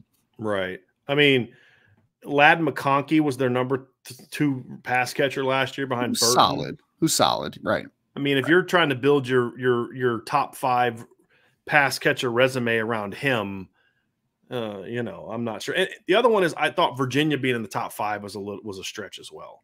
I don't know, man. They got some dudes. They got some dudes there, but I'm not putting them in the top 5. I'm not. Fair. I think that's more of a byproduct of who. Because here's the thing: look at what happened when they played Notre Dame without the quarterback. Sure, they did nothing. Nothing. Mm-hmm. If you've got dudes at receiver, a decent quarterback should at least be able to get you more than 3 points against a good defense, right? Sure. And it's not like Notre Dame had their 2018 defense last year. They did nothing when you took him out of that game, and they played a team with a real defense. That's the other thing is like, you finally played a team with a real defense, and look what happened, right? And that was it. Miami is another one too that I thought like they kind of got exposed a little bit as being system guys because Miami had some athletes and they kind of, they ended up winning the game. Miami choked it away, but I thought it was more system driven. Again, good college football players. Mm-hmm. And what's the name of the kid that I really like? I'm talking about the outside kid. Dontavian Wicks. Yes. Yeah. I like him a lot. He's a good player. K'Tawan Thompson's a nice player, but again, last year he had matchups against Notre Dame that you're thinking a kid with his ability should be able to take advantage of. They do have do it. One thing that buoys them a little bit is they do have Lavelle Davis coming back from injury. He's like the 6'7" skyscraper that averaged like 25 catches as a freshman or something. Yeah, I mean, we'll see. I think again, Jelani Woods was a nice player for them. Billy Kemp's not coming back for them, is he? Billy Kemp is coming back. Is he like their version of Hunter Renfrow? Dude, he's got to be a 6-year senior, right? That dude's freaking old. He's been around for a minute. He sure has. He's been around for a while. So, goodness gracious. So, again, good players, but I'm just like, am I putting them ahead of Maryland?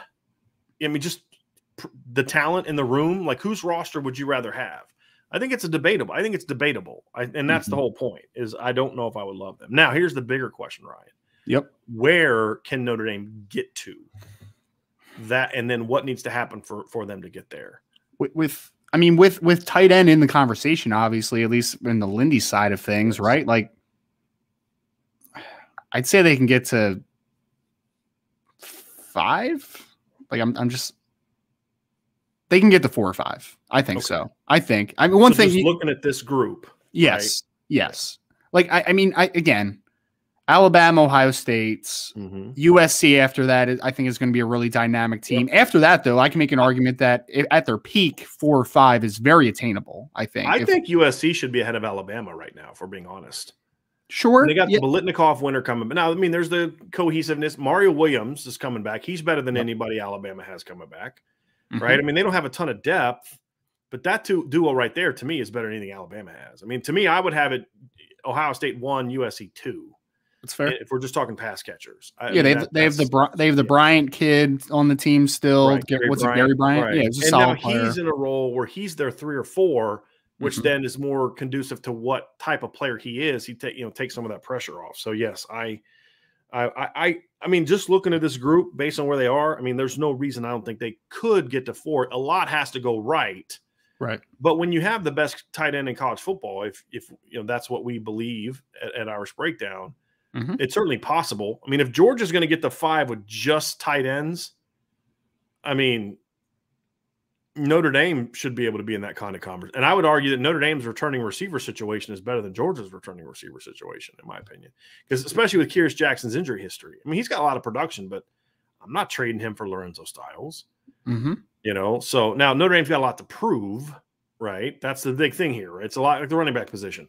Right now with Notre Dame, this argument outside of Mayer, it's all projection, right? With the exception of Mayer and Avery Davis. And that's where I think Notre Dame's receiving corps is not getting enough respect.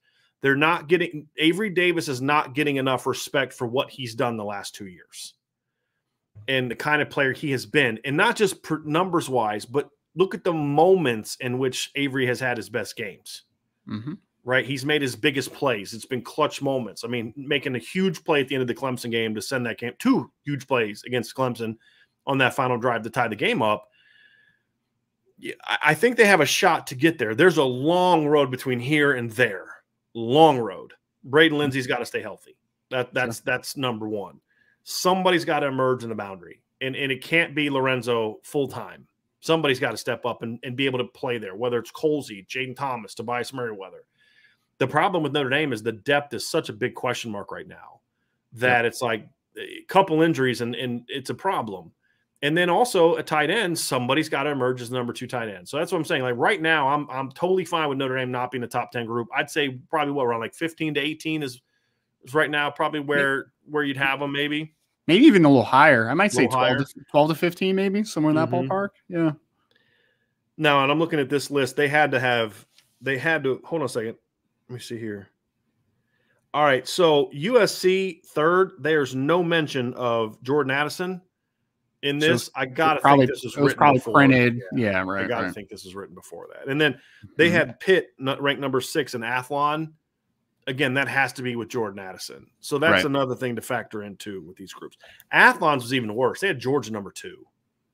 Oh, that's absurd.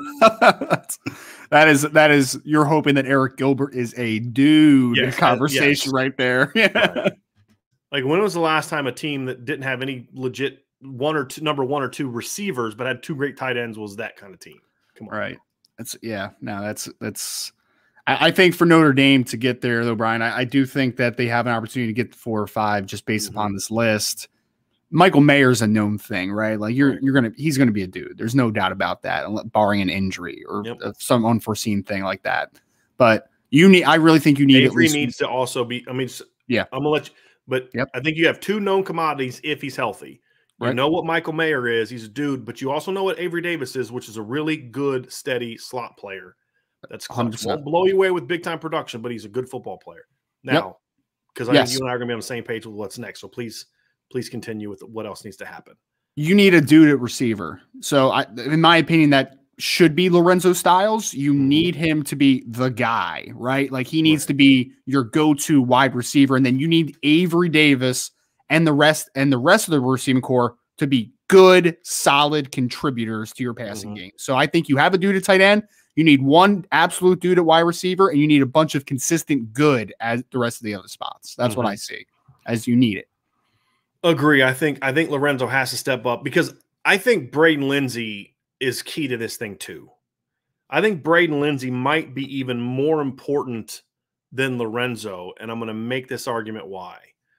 If Lorenzo steps up and is a dude this year, I'm talking like 50 to 60 catches, 800 to 900 yards, because again, he's sharing running game, dude, meaning he's a matchup problem, not dude is in like 90 catches for 1,400 yards. I'm talking about where you've got to have a game plan for him.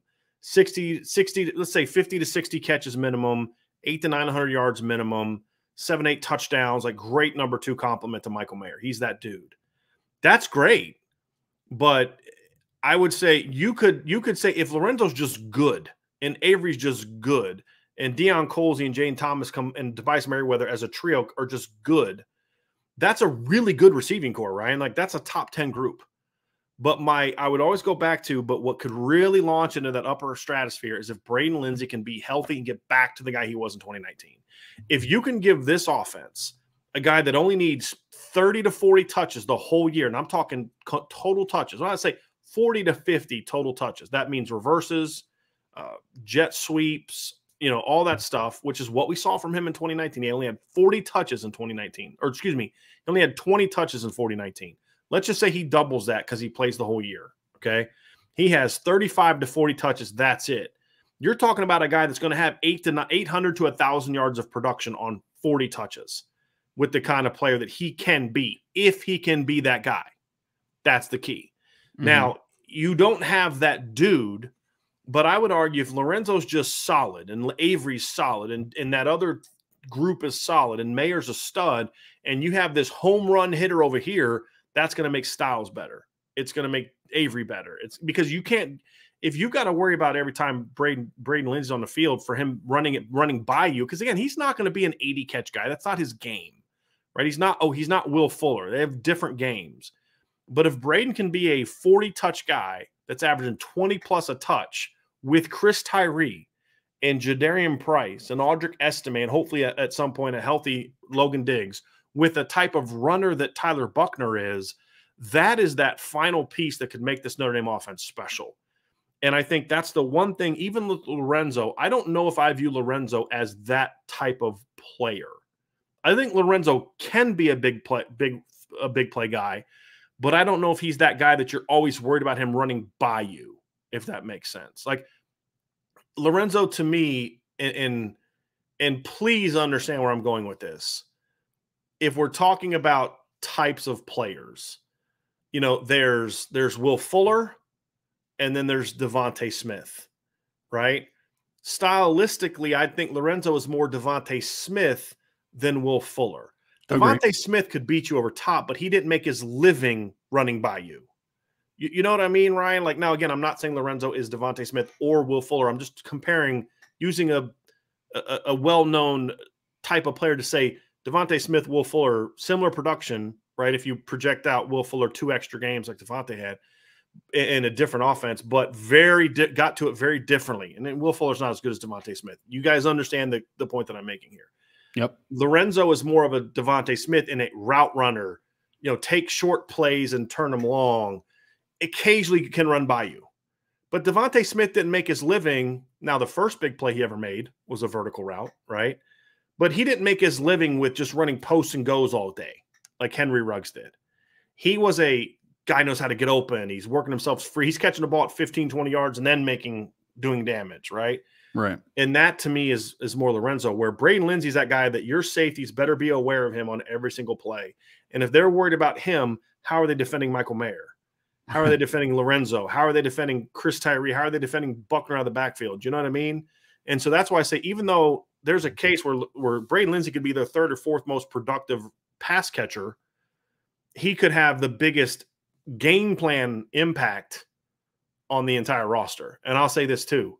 I think that's especially true in the opener against Ohio State, because who's the one guy that Ohio State's not going to be spending all summer saying, we got to make sure that guy doesn't beat us? It's going to be Braden Lindsey. Yeah. They're going to be worried about Avery Davis on 3rd down. They're going to be worried about Mayer. They're going to be worried about Lorenzo because of what they've proven.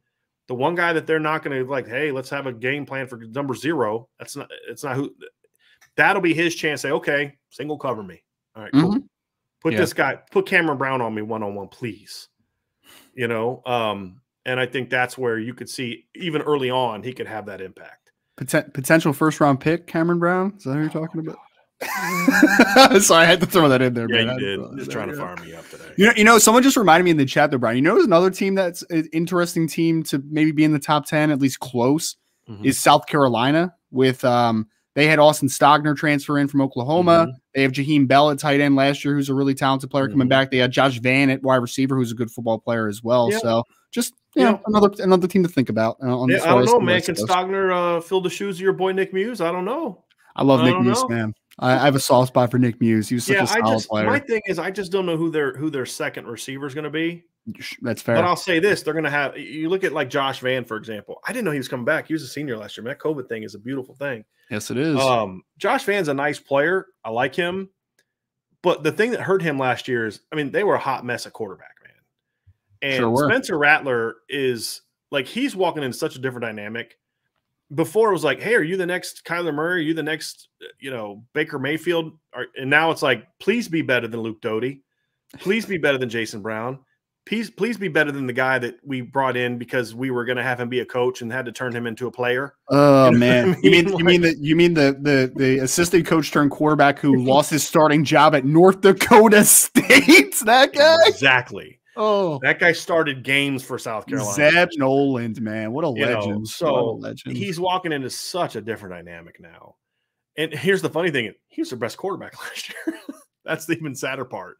I mean, Yeah. look, 7 touchdowns, 1 interception, 7.3 yards per attempt, better than all the other quarterbacks they had. So now Spencer Rattler doesn't have to be that Heisman Trophy winner, #1 quarterback to help his team win. He just needs to be yourself. Just make the plays that can get you there. Just run the offense. When you get a chance to make a play, make a play. Mm-hmm. And I think that's going to be the key. And so now here's the thing I will add to this about Michigan. And I made the comment earlier about Michigan. The one thing that could change this a little bit is if J.J. McCarthy is able to get healthy and win the starting quarterback job. Because I think if you can add a dynamic athlete at quarterback, and I think J.J. McCarthy is not he's not Tyler Buckner as an athlete. He's got a big arm and he is athletic. If you can add that element to the quarterback position, it's going to help their playmakers because they don't have to be dudes per se. Because now you have a quarterback that can actually can raise your level of play up.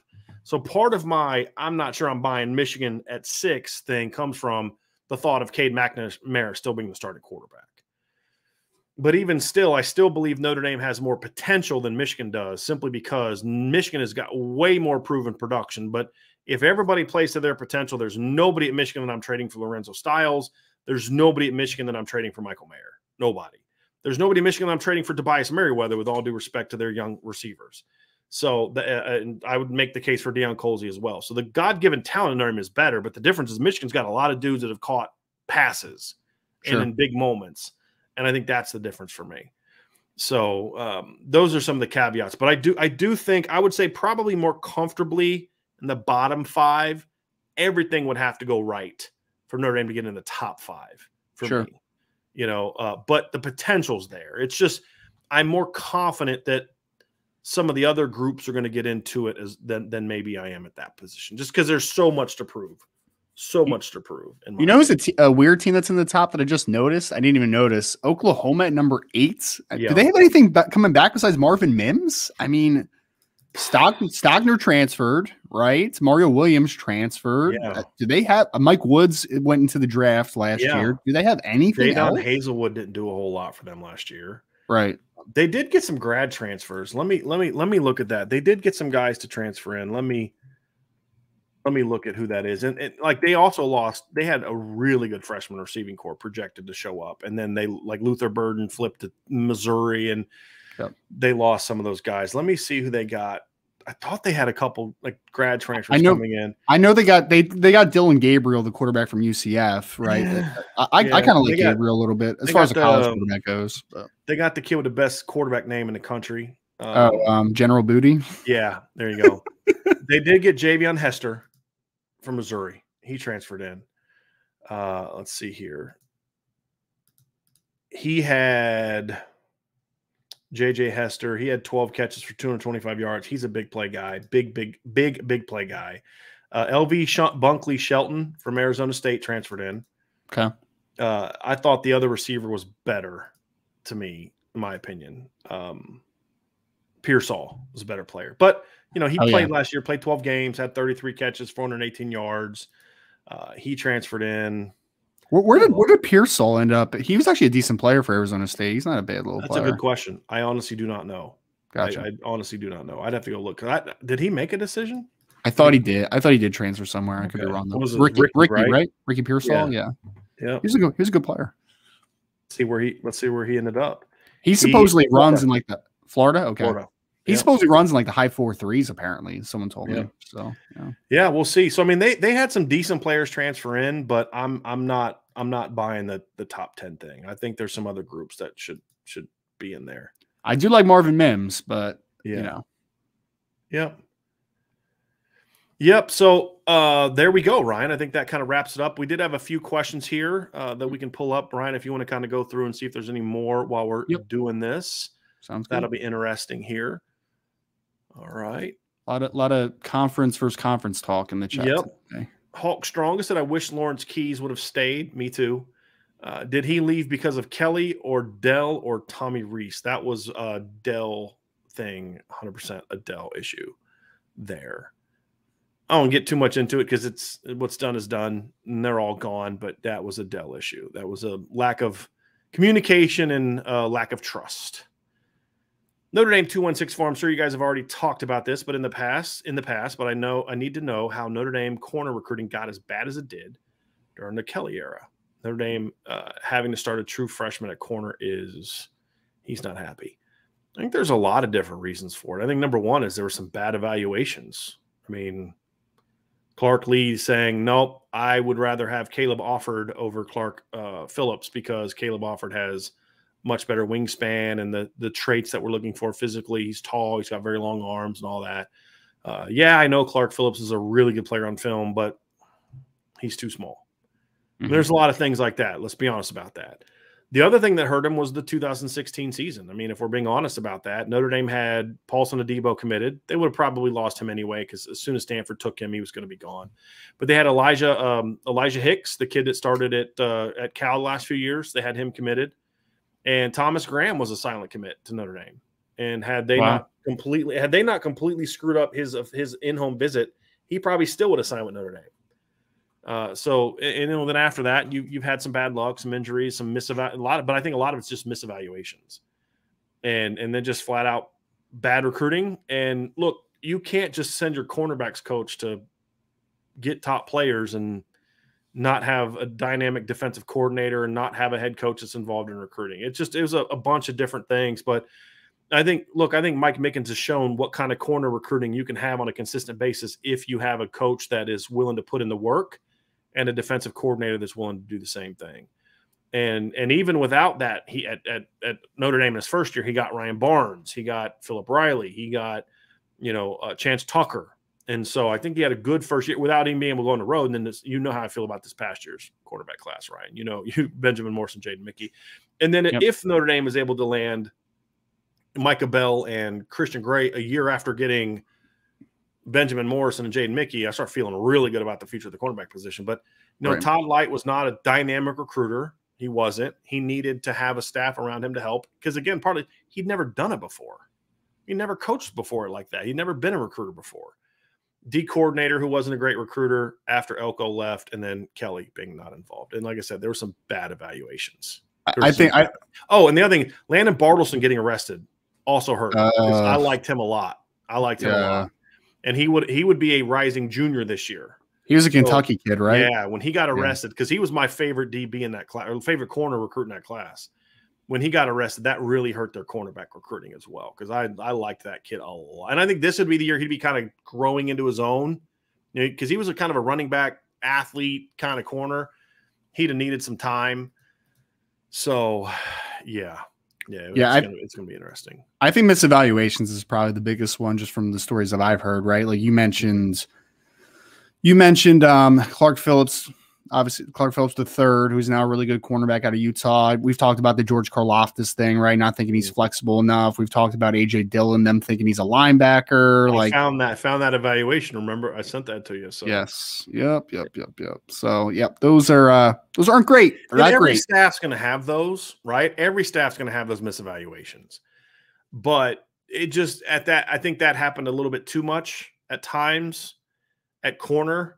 Just because I think, as again, love Coach Lee, but I just think he was a little bit too, I'll say narrow-minded, but I'll say it narrow-minded. Because I just don't, for lack of a better term, he was so dead set on traits, and what I mean by traits, I'm talking like real ones, not like the Brian Kelly, like let's just use this Trump word traits. I'm talking like real evaluation trait, 6'1", long arms, like those kind of things.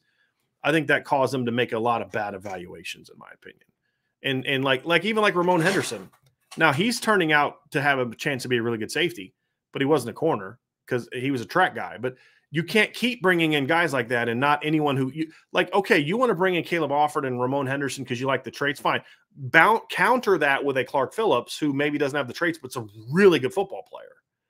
And I think those are the things that need to be done to improve it. And I think that's what got them where they are. Because like, imagine if they didn't sign Cam Hart as a receiver. Imagine if Chip Long didn't go get him. That's the funny thing is, like, sometimes some of the last 7-8 years, like some of the best defensive players Notre Dame has had were recruited by offensive coaches. You go back to Jerry Tillery, right? Now Cam Hart. Think how screwed Notre Dame would be right now in the secondary if Cam Hart doesn't switch positions. And he was, think about it, their best corner was recruited by their former offensive coordinator. So yeah, it's even worse than we think in some ways. I mean, and same thing in 2020. If Nick McLeod doesn't transfer in, they're screwed in 2020. Oh yeah, him transferring in was huge for Notre Dame. Sure was huge for Notre Dame. He was rock solid for them. Oh yeah, very. And he brought some maturity, some leadership, that they just would not have had. Salty Virginia Peanuts says recruiting question. Mm-hmm. Do you think that having Carr in place for 2024 and willing to recruit and nobody in place in 2023 at quarterback makes 2024 top talent more worthy of focus? As in their ability to accumulate top talent because the quarterback's in the class? Is that what this is asking me? Yeah, I think it's kind of like maybe the recruiting staff focusing more on 2023. Oh, gotcha. I mean, yeah, definitely. I think it definitely helps. I mean, anytime you get a talent like that, especially at a position like quarterback, because everybody knows how important quarterback is. And also the fact of the matter is that you're usually only going to take one quarterback in a cycle, right? So you're done for 2024. Mm-hmm. So now all your focus is purely on the rest of the class, right? Like we don't have to worry about quarterback. You just have to keep in touch with CJ and keep that relationship solid, and you don't have to recruit anybody else. So yeah, I think that is definitely going to help. And then anytime you have a quarterback, we've talked this a lot about the Dante Moore thing, the CJ Carr thing. Anytime you have a quarterback in early and he becomes now a big recruiter, which all indications say CJ Carr has already done, but by his impact just this past weekend, yes, I think that 2024 you have massive upside. But I also think that CJ's helping with 2023 a little bit. So it's good, just good to have him in general for Notre Dame. Salty Virginia Peanuts also asked, Ryan, from your conversation with the great one, do you feel there's any sign of him trending away, or is he honestly just not ready but is still tight on Notre Dame? I think he's referring to Jaden Greathouse. I mean, after my conversation, I think Notre Dame is still in the driver's seat. I guess we'll put it that way. Like I still think that Notre Dame is the top school for Jaden Greathouse right now. I would say the uneasiness is the longer you leave it open, the more opportunity for other teams to come into the conversation, right? And to get back into the game or get into the game or whatever it would be. So I think that I don't think he's trending away. No, I just think that it's just a different dynamic as far as how you need to attack this recruitment now is all I think that changes. All right, let's get to the. I also think I know he's coming the weekend. Thinking he's going to post to delay, but it doesn't mean that that's how he's going to feel coming out of the weekend. Right, would be my stance. John Murray asks, speaking of cornerbacks, Brian and Ryan, what are the odds that Ryan Barnes breaks into the starting lineup? Look, I've been very open and honest about this one. I think if Notre Dame has its best opportunity to be a very good secondary in 2022 on an all-around perspective, I think it's because Brian Barnes takes that step forward and he becomes that guy. That also allows you to unlock Clarence Lewis a little bit and kind of use him in a variety of ways. So I think he's going to play a lot regardless, but I'm going to say yes, I think eventually he is breaking into the starting because I think that his talent level is just that of kind of I don't want to say one-upping, but taking the starting nod at some point. We'll leave it at that. I guess maybe more wishful thinking with no disrespect towards Clarence Lewis. It's not personal. It's more about what I think the talent that Ryan Barnes brings to the table. Coach Bent 574, should we be worried about Hannafin going to Bama since ESPN has him rated higher than 24/7 at Rivals? No. That's funny. It's funny. No, just to give everybody a heads up, obviously, Ronan Hannafin, I believe, no, I didn't mention this yesterday here because I wasn't on the show yesterday, but I mentioned it on the board briefly. I'll have another update on it probably tomorrow, but I do expect Ronan Hannafin to still take his visits that he had planned, which would include an Alabama visit this weekend and a Boston College visit before he makes a decision. We told you all a couple weeks ago that Ronan's plan was probably to make a decision late June, early July. I still anticipate that being the time frame. Probably late June is when I'm first going to start looking. But with everything that I've been able to gather, we feel good about it. Notre Dame's in a good place. I'm just trying to do this the right way. Notre Dame's in a good place, but I think it says a lot about Ronan Hannafin that he's being recruited by. I mean, his top three is Clemson, Notre Dame, and Alabama. It's crazy. And Nick Saban has personally taken over his recruitment. I think that says everything you need to know about the kind of athlete that Ronan Hannafin is. Best three-star of all time. Yeah, still absurd. You're so correct. Matt, 2011 GT, Freeman handled it very well. This is kind of going back to the original conversation, which, by the way, will also be discussed tonight in the IB Nation Sports Talk show. I guarantee you, I know this because I talked to Sean about it. Him and Vince will have some opinions tonight on the whole situation as well, which I'm very interested to see because, Sean comes to this at such a different place than I do. I'll be tuning in, Ryan, at 6:00 Eastern, by the way. Freeman handled it very well. In my opinion, this whole thing is a non-issue. I agree. And just again, proves Freeman is a high character guy. Clown's gonna clown. And you are absolutely right about that. Ryan, James Lawrence Zensi said, did Kane Madden even get signed yet anywhere? Yeah, he didn't get signed initially as a priority kid, but I'm pretty sure he got signed by the Giants, at least on a camp invite basis. So I believe he is with the New York Giants currently. Good. Kane took a lot of flack last year, and he took it in stride, and he took it like a man. And I hope the kid does well. I do. I have no issue with Kane Madden personally. From all accounts, he's a good kid and hard worker. My issue had more to do with those around him in the decision makers. Lucas Chapman, do you think Tyler Buckner is going to be very hard to sack this year? There's a couple of ways that you look at that, right? One, Lucas, it's dependent upon how good is the offensive line, takes massive steps forward, right? Are they able to handle pressure and maybe even different pressure situations? But if Notre Dame's offensive line is playing well, I would say yes, because one, if there's not a ton of free rushers, that's great. But also, Tyler Buckner's a strong kid, man. He's going to shrug off some sacks. So yeah, I think he'll be a tough kid to sack, just in a one-on-one perspective. Because he's that type of strong athlete, right? Like he's explosive in that way. Mm-hmm. Patrick Quinlan with a super chat. Thank you, Patrick, for that very much. If I told you right now that Ohio State scores exactly 35 points, do you feel better or worse about Notre Dame's chances to win compared to total being unknown? That would actually make it the hardest to determine whether they would or wouldn't win. I think the number you gave, Patrick, is the worst because, does Notre Dame win 38-35? Do they lose 35-31? Right. 35 is that's the one that I probably have the least amount of certainty on. It's a tough number. Yeah. It's a tough number. Yeah. But look, we pointed this out. I can't tell you the last time Ohio State scored in the 30s and lost. We went through this a couple weeks ago. And we can quickly do it again if y'all want to, but here's the amount of points that Ohio State has scored in all the losses in several years. They scored 28 against Oregon, 27 against Michigan this past year. The year before, they scored 24 in a loss to Bama. 2019, they scored 23 in a loss to Clemson. 2018, they scored 20 in a loss to Purdue. 2017, they scored 16 in a loss to Oklahoma, 24 in a loss to Iowa. 2016, they scored 21 in a loss to Penn State, 0 in a loss to Clemson. Mm-hmm. 2015, they scored 14 in a loss to Michigan State. 2014, they scored, and 2013 is the last time I'm confident that they did. 2014, they had a 21-point, scored 21 in a loss to Virginia Tech the year they won a title. And then 2013, they scored 24 in a loss to Michigan State, 35 in a bowl game loss to Clemson. 2012, undefeated, no postseason, if you remember correctly. And then 2011, they scored 34 in a loss to Michigan. So from 2012 on, that's 10 whole seasons, right?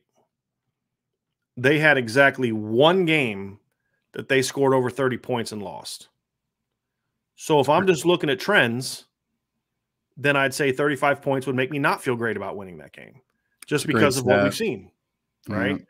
So I would not feel good, but is it a winnable game at 35? Yeah. Because again, they you point to the Clemson game and Michigan game. It's happened, but it doesn't happen a lot. I think to beat Ohio State, you've got to keep them in the 20s. That's the MO. Now there's a lot of games they've won in the 20s, but every single loss they've had, and again, they haven't lost a ton of games, but going all the way back to 2012, every game they've lost, with exception of a bowl game, they've scored. If they've scored in the 30s or more, they 30 or more, they win.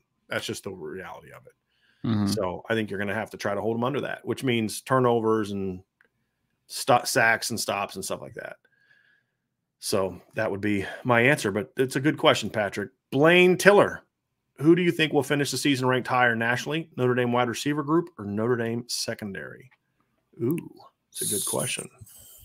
Secondary for me, because I think when I looked at the secondary list, I wasn't as impressed with the quality of depth to that spot. Because I mean, that one had, at least in Lindy's, it had Ohio State at number 5, which we've continued to talk about. Their secondary was not good last year, right? So, and they actually had Notre Dame at 4 in the Lindy's list from a defensive back perspective. I think if Cam Hart takes a step and he's a guy, and Brandon Joseph's the player that we think he can be, and everybody else around them is just good, then I would expect them to be one of the top 5 secondaries in the college football next year, right? And I think that there's a possibility for the wide receivers to get somewhere in the same ballpark, but I think there's more known commodities in the secondary than there is at the wide receiver tight end position. You have one absolute known in a Michael Mayer at a high value, right? But then you also have Cam Hart and Brandon Joseph, who I think could still also be one of the better players of their positions in college football. So I'll go with the secondary.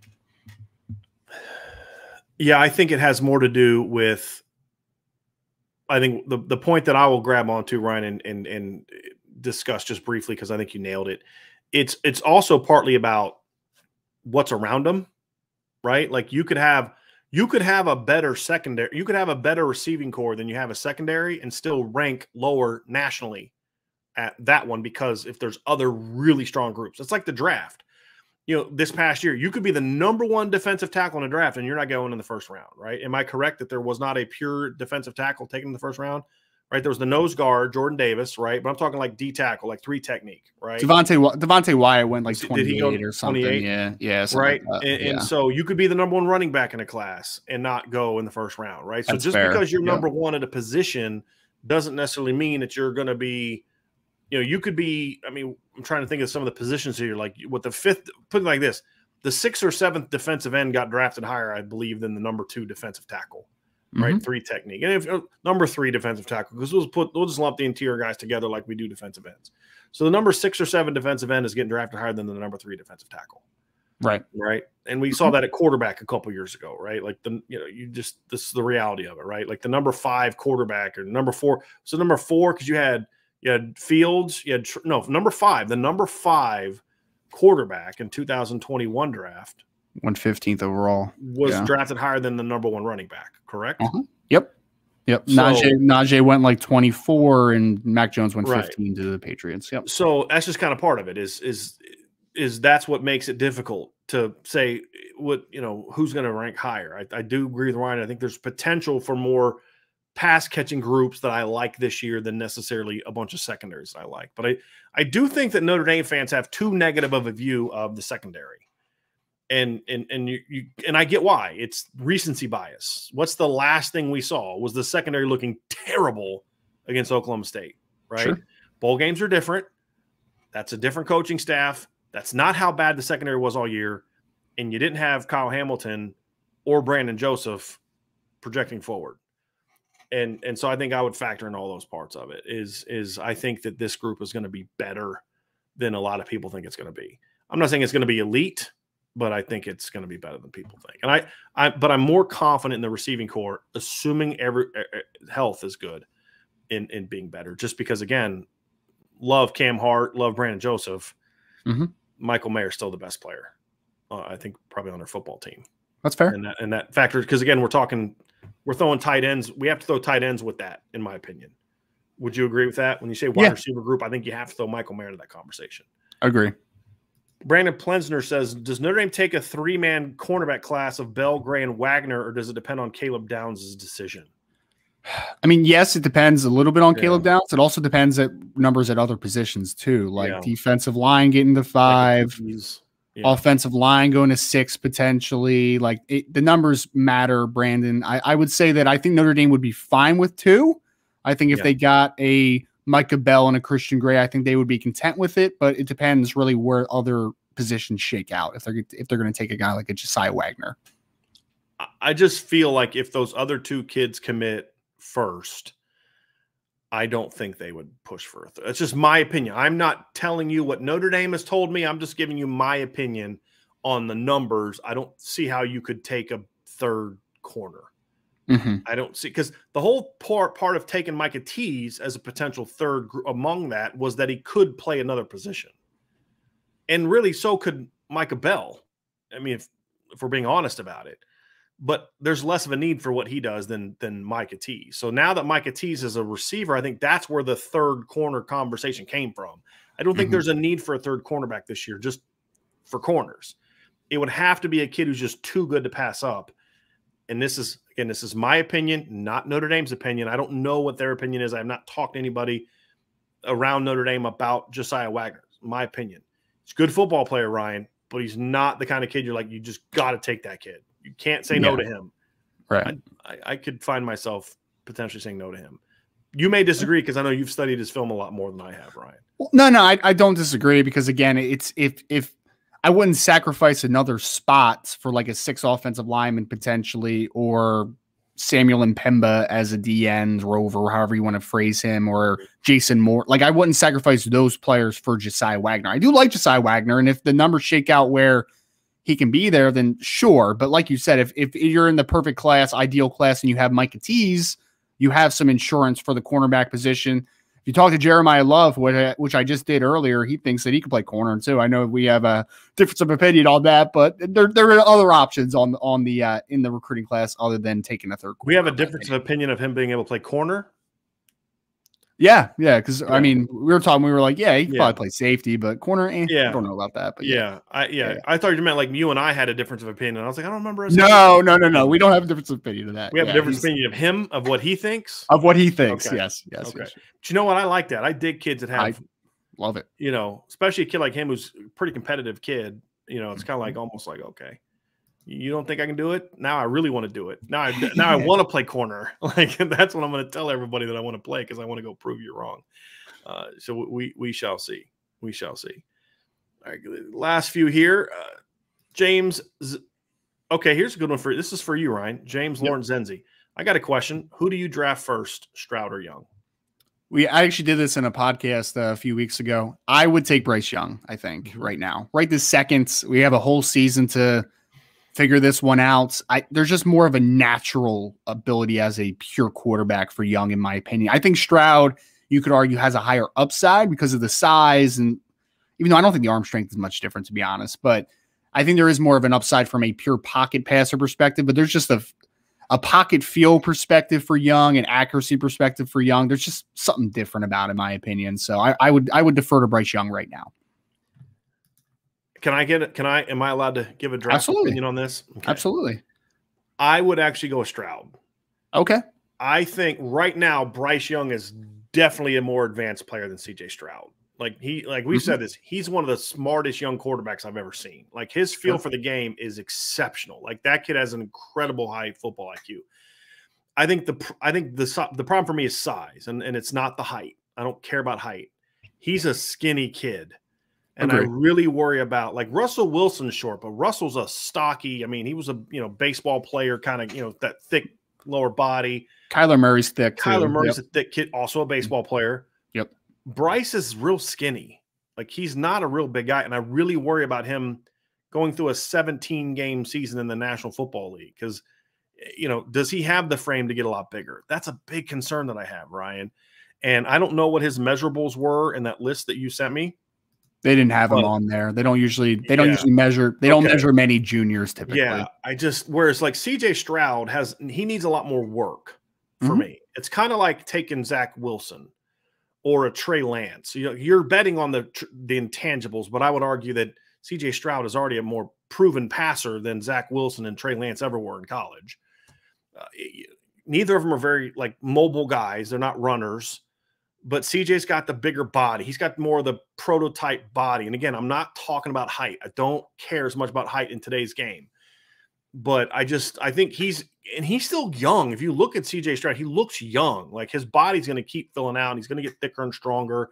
I wish that CJ would stay for another year. I know that's not, barring an injury, that's not likely in today's era. There's too much money.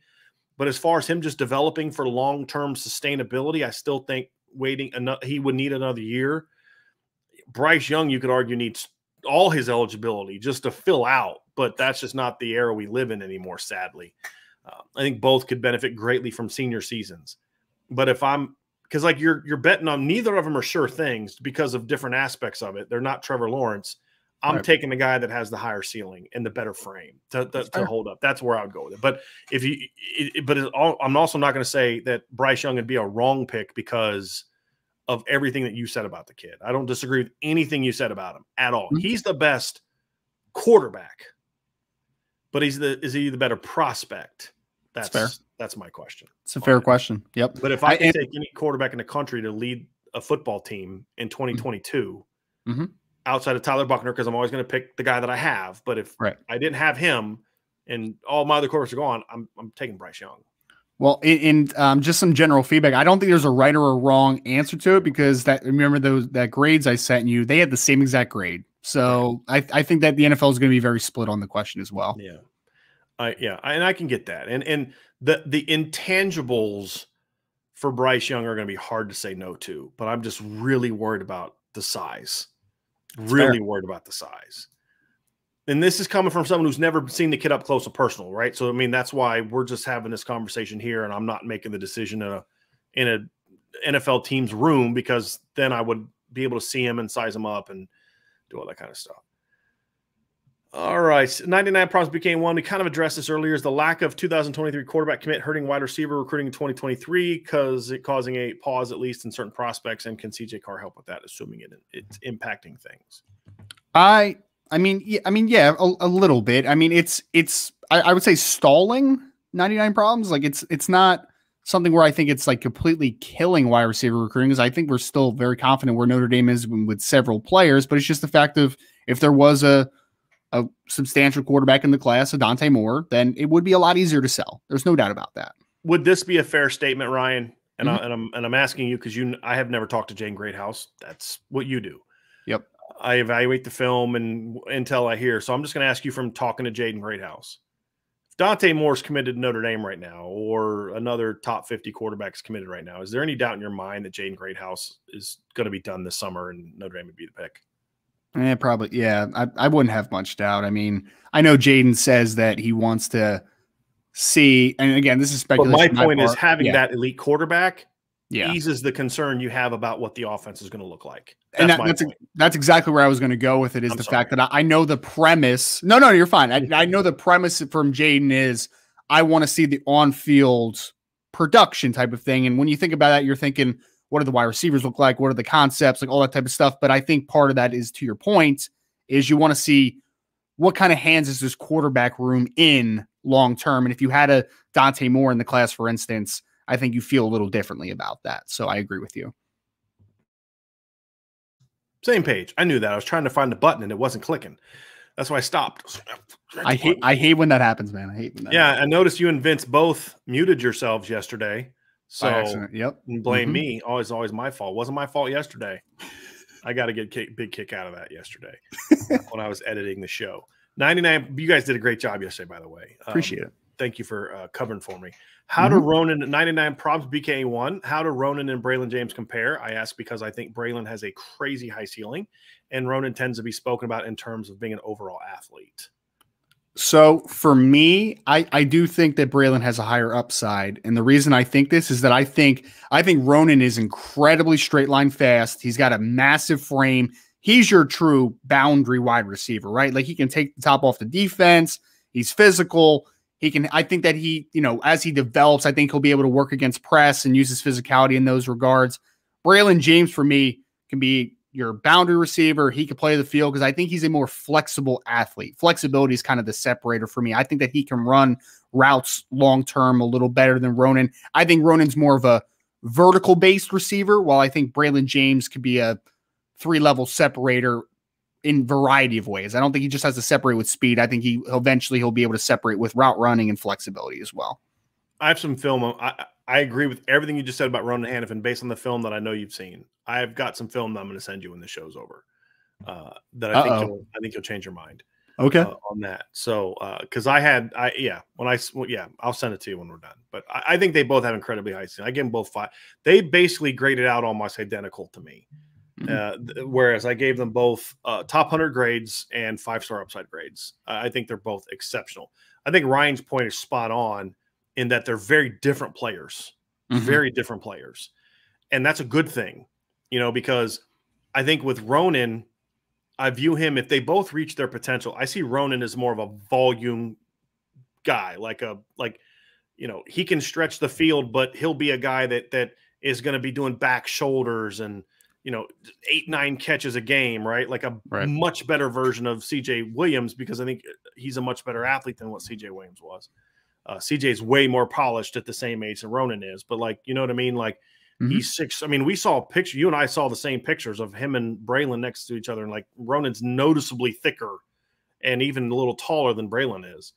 And so he's like that volume guy, 80 catches for 1,300 yards, where Braylon strikes me as that guy that's going to catch 60 balls for 1,200 yards, right? You know what I mean? And that's what I love about that combination of the two, is they're very complementary.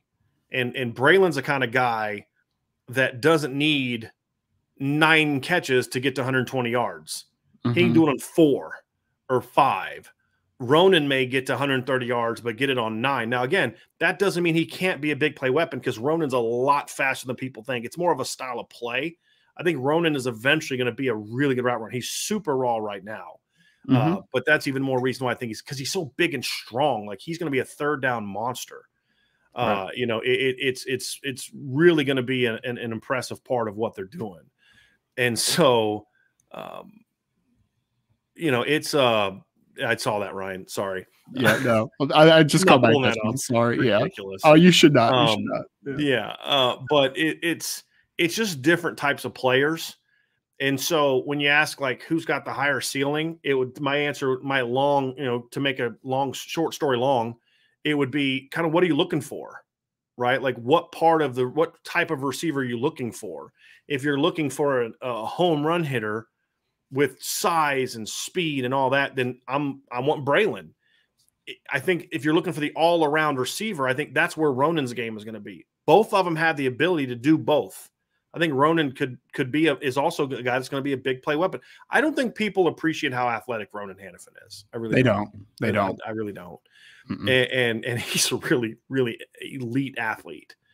And now they're going to compare him to every other white receiver, slow, tall white receiver. Right. So your Eric Deckers of the world, they're going to compare them to those guys when this kid's a 4.4 athlete. It's just no doubt. Different player. No doubt. You're 100% correct.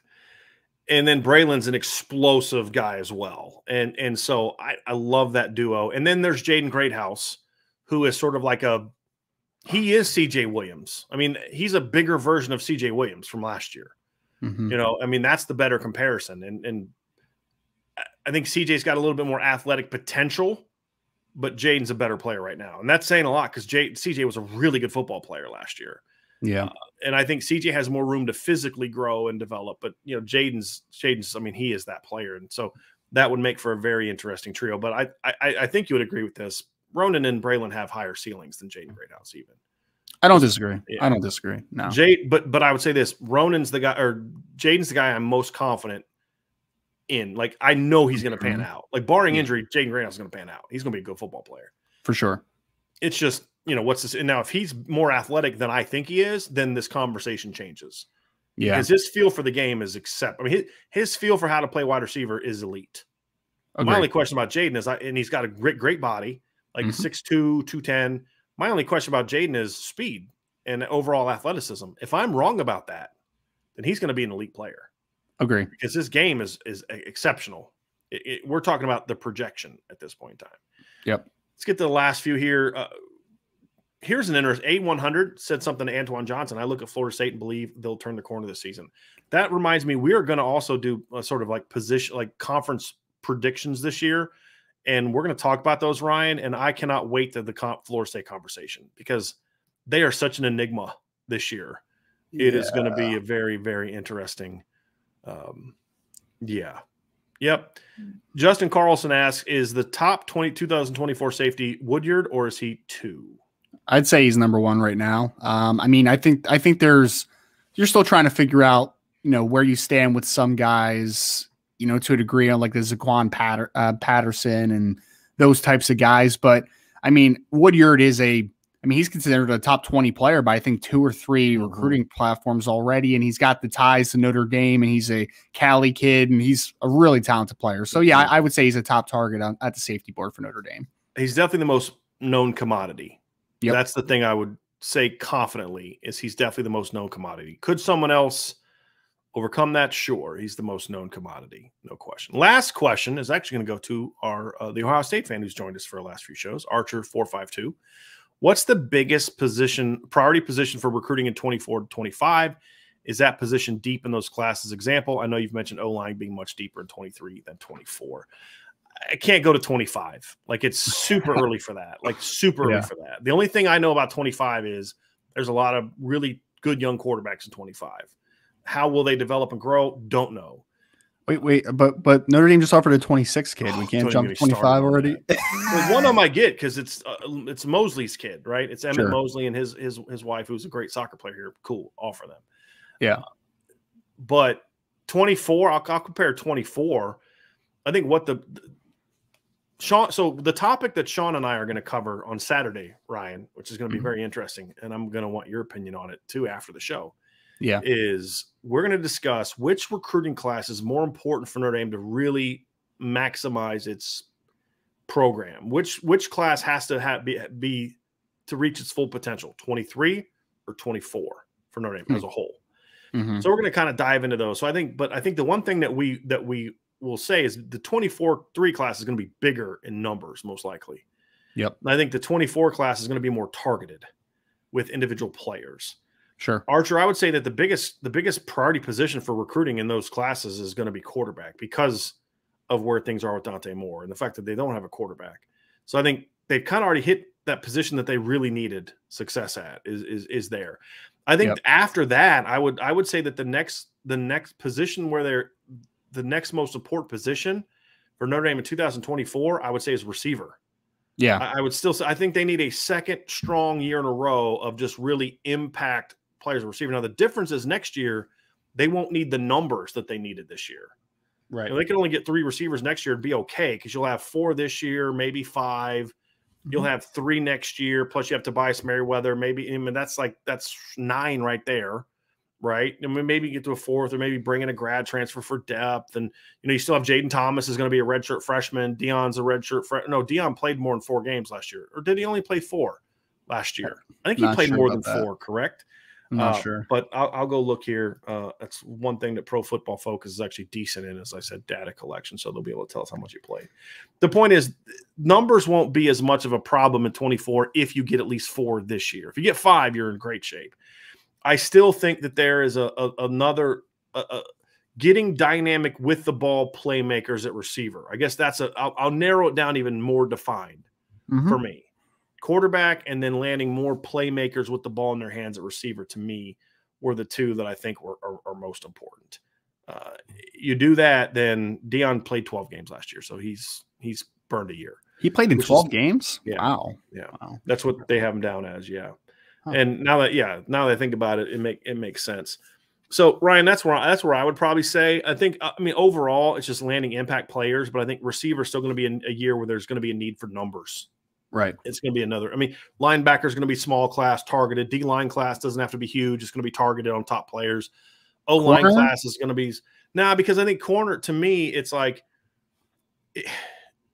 for me, look, it'd be great to get 5-star corners and elite like step in day 1 corners, but I've always felt if you give me a Benjamin Morrison and a Jaden Mickey, and then a year later Christian Gray and Micah Bell every year, that kind of duo, you're going to be fine because Notre Dame's already shown that. I mean, they had one of the best cornerback tandems in the country in 2018 and Julian Love and Troy Pride. Neither one of them were elite, prospects, not even close.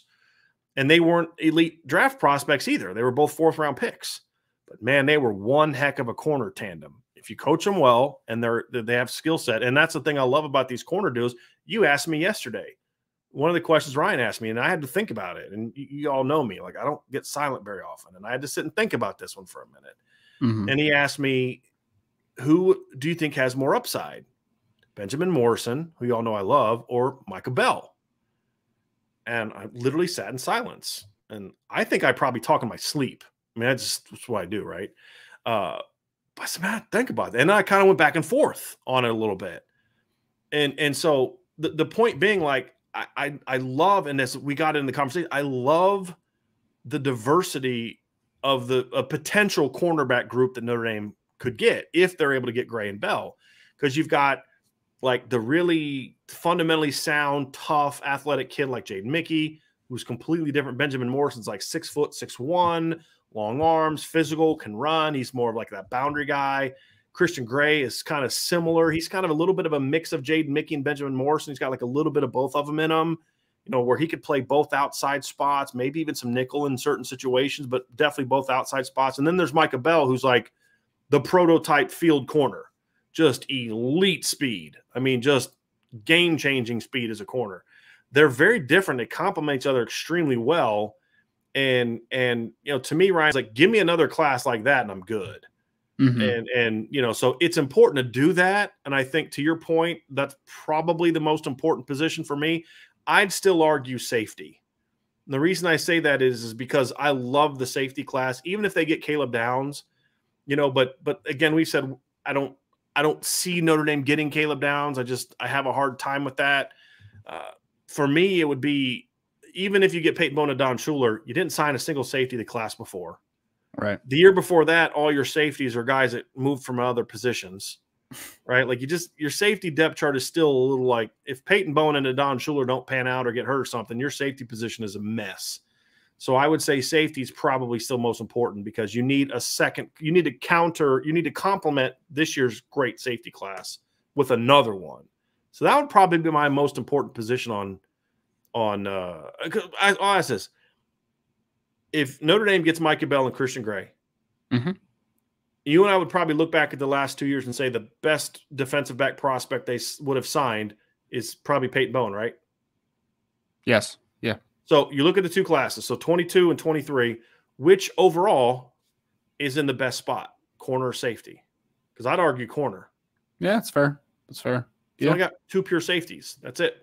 Yeah, and you're losing a lot. You're losing a couple safeties after the 2022 season. Right. So, yeah, I get that. My immediate one was wide receiver. You hit on that one. I think, you know, Notre Dame is still dealing with depth issues, and even if they take 4 or 5, you're still talking about, you know, Joe Wilkins being gone, Avery Davis, and Braden Lindsey, and there's going to be attrition to that position as well. So I would say wide receiver is the main one for me. I think offensive line is going to be a smaller class in 2024.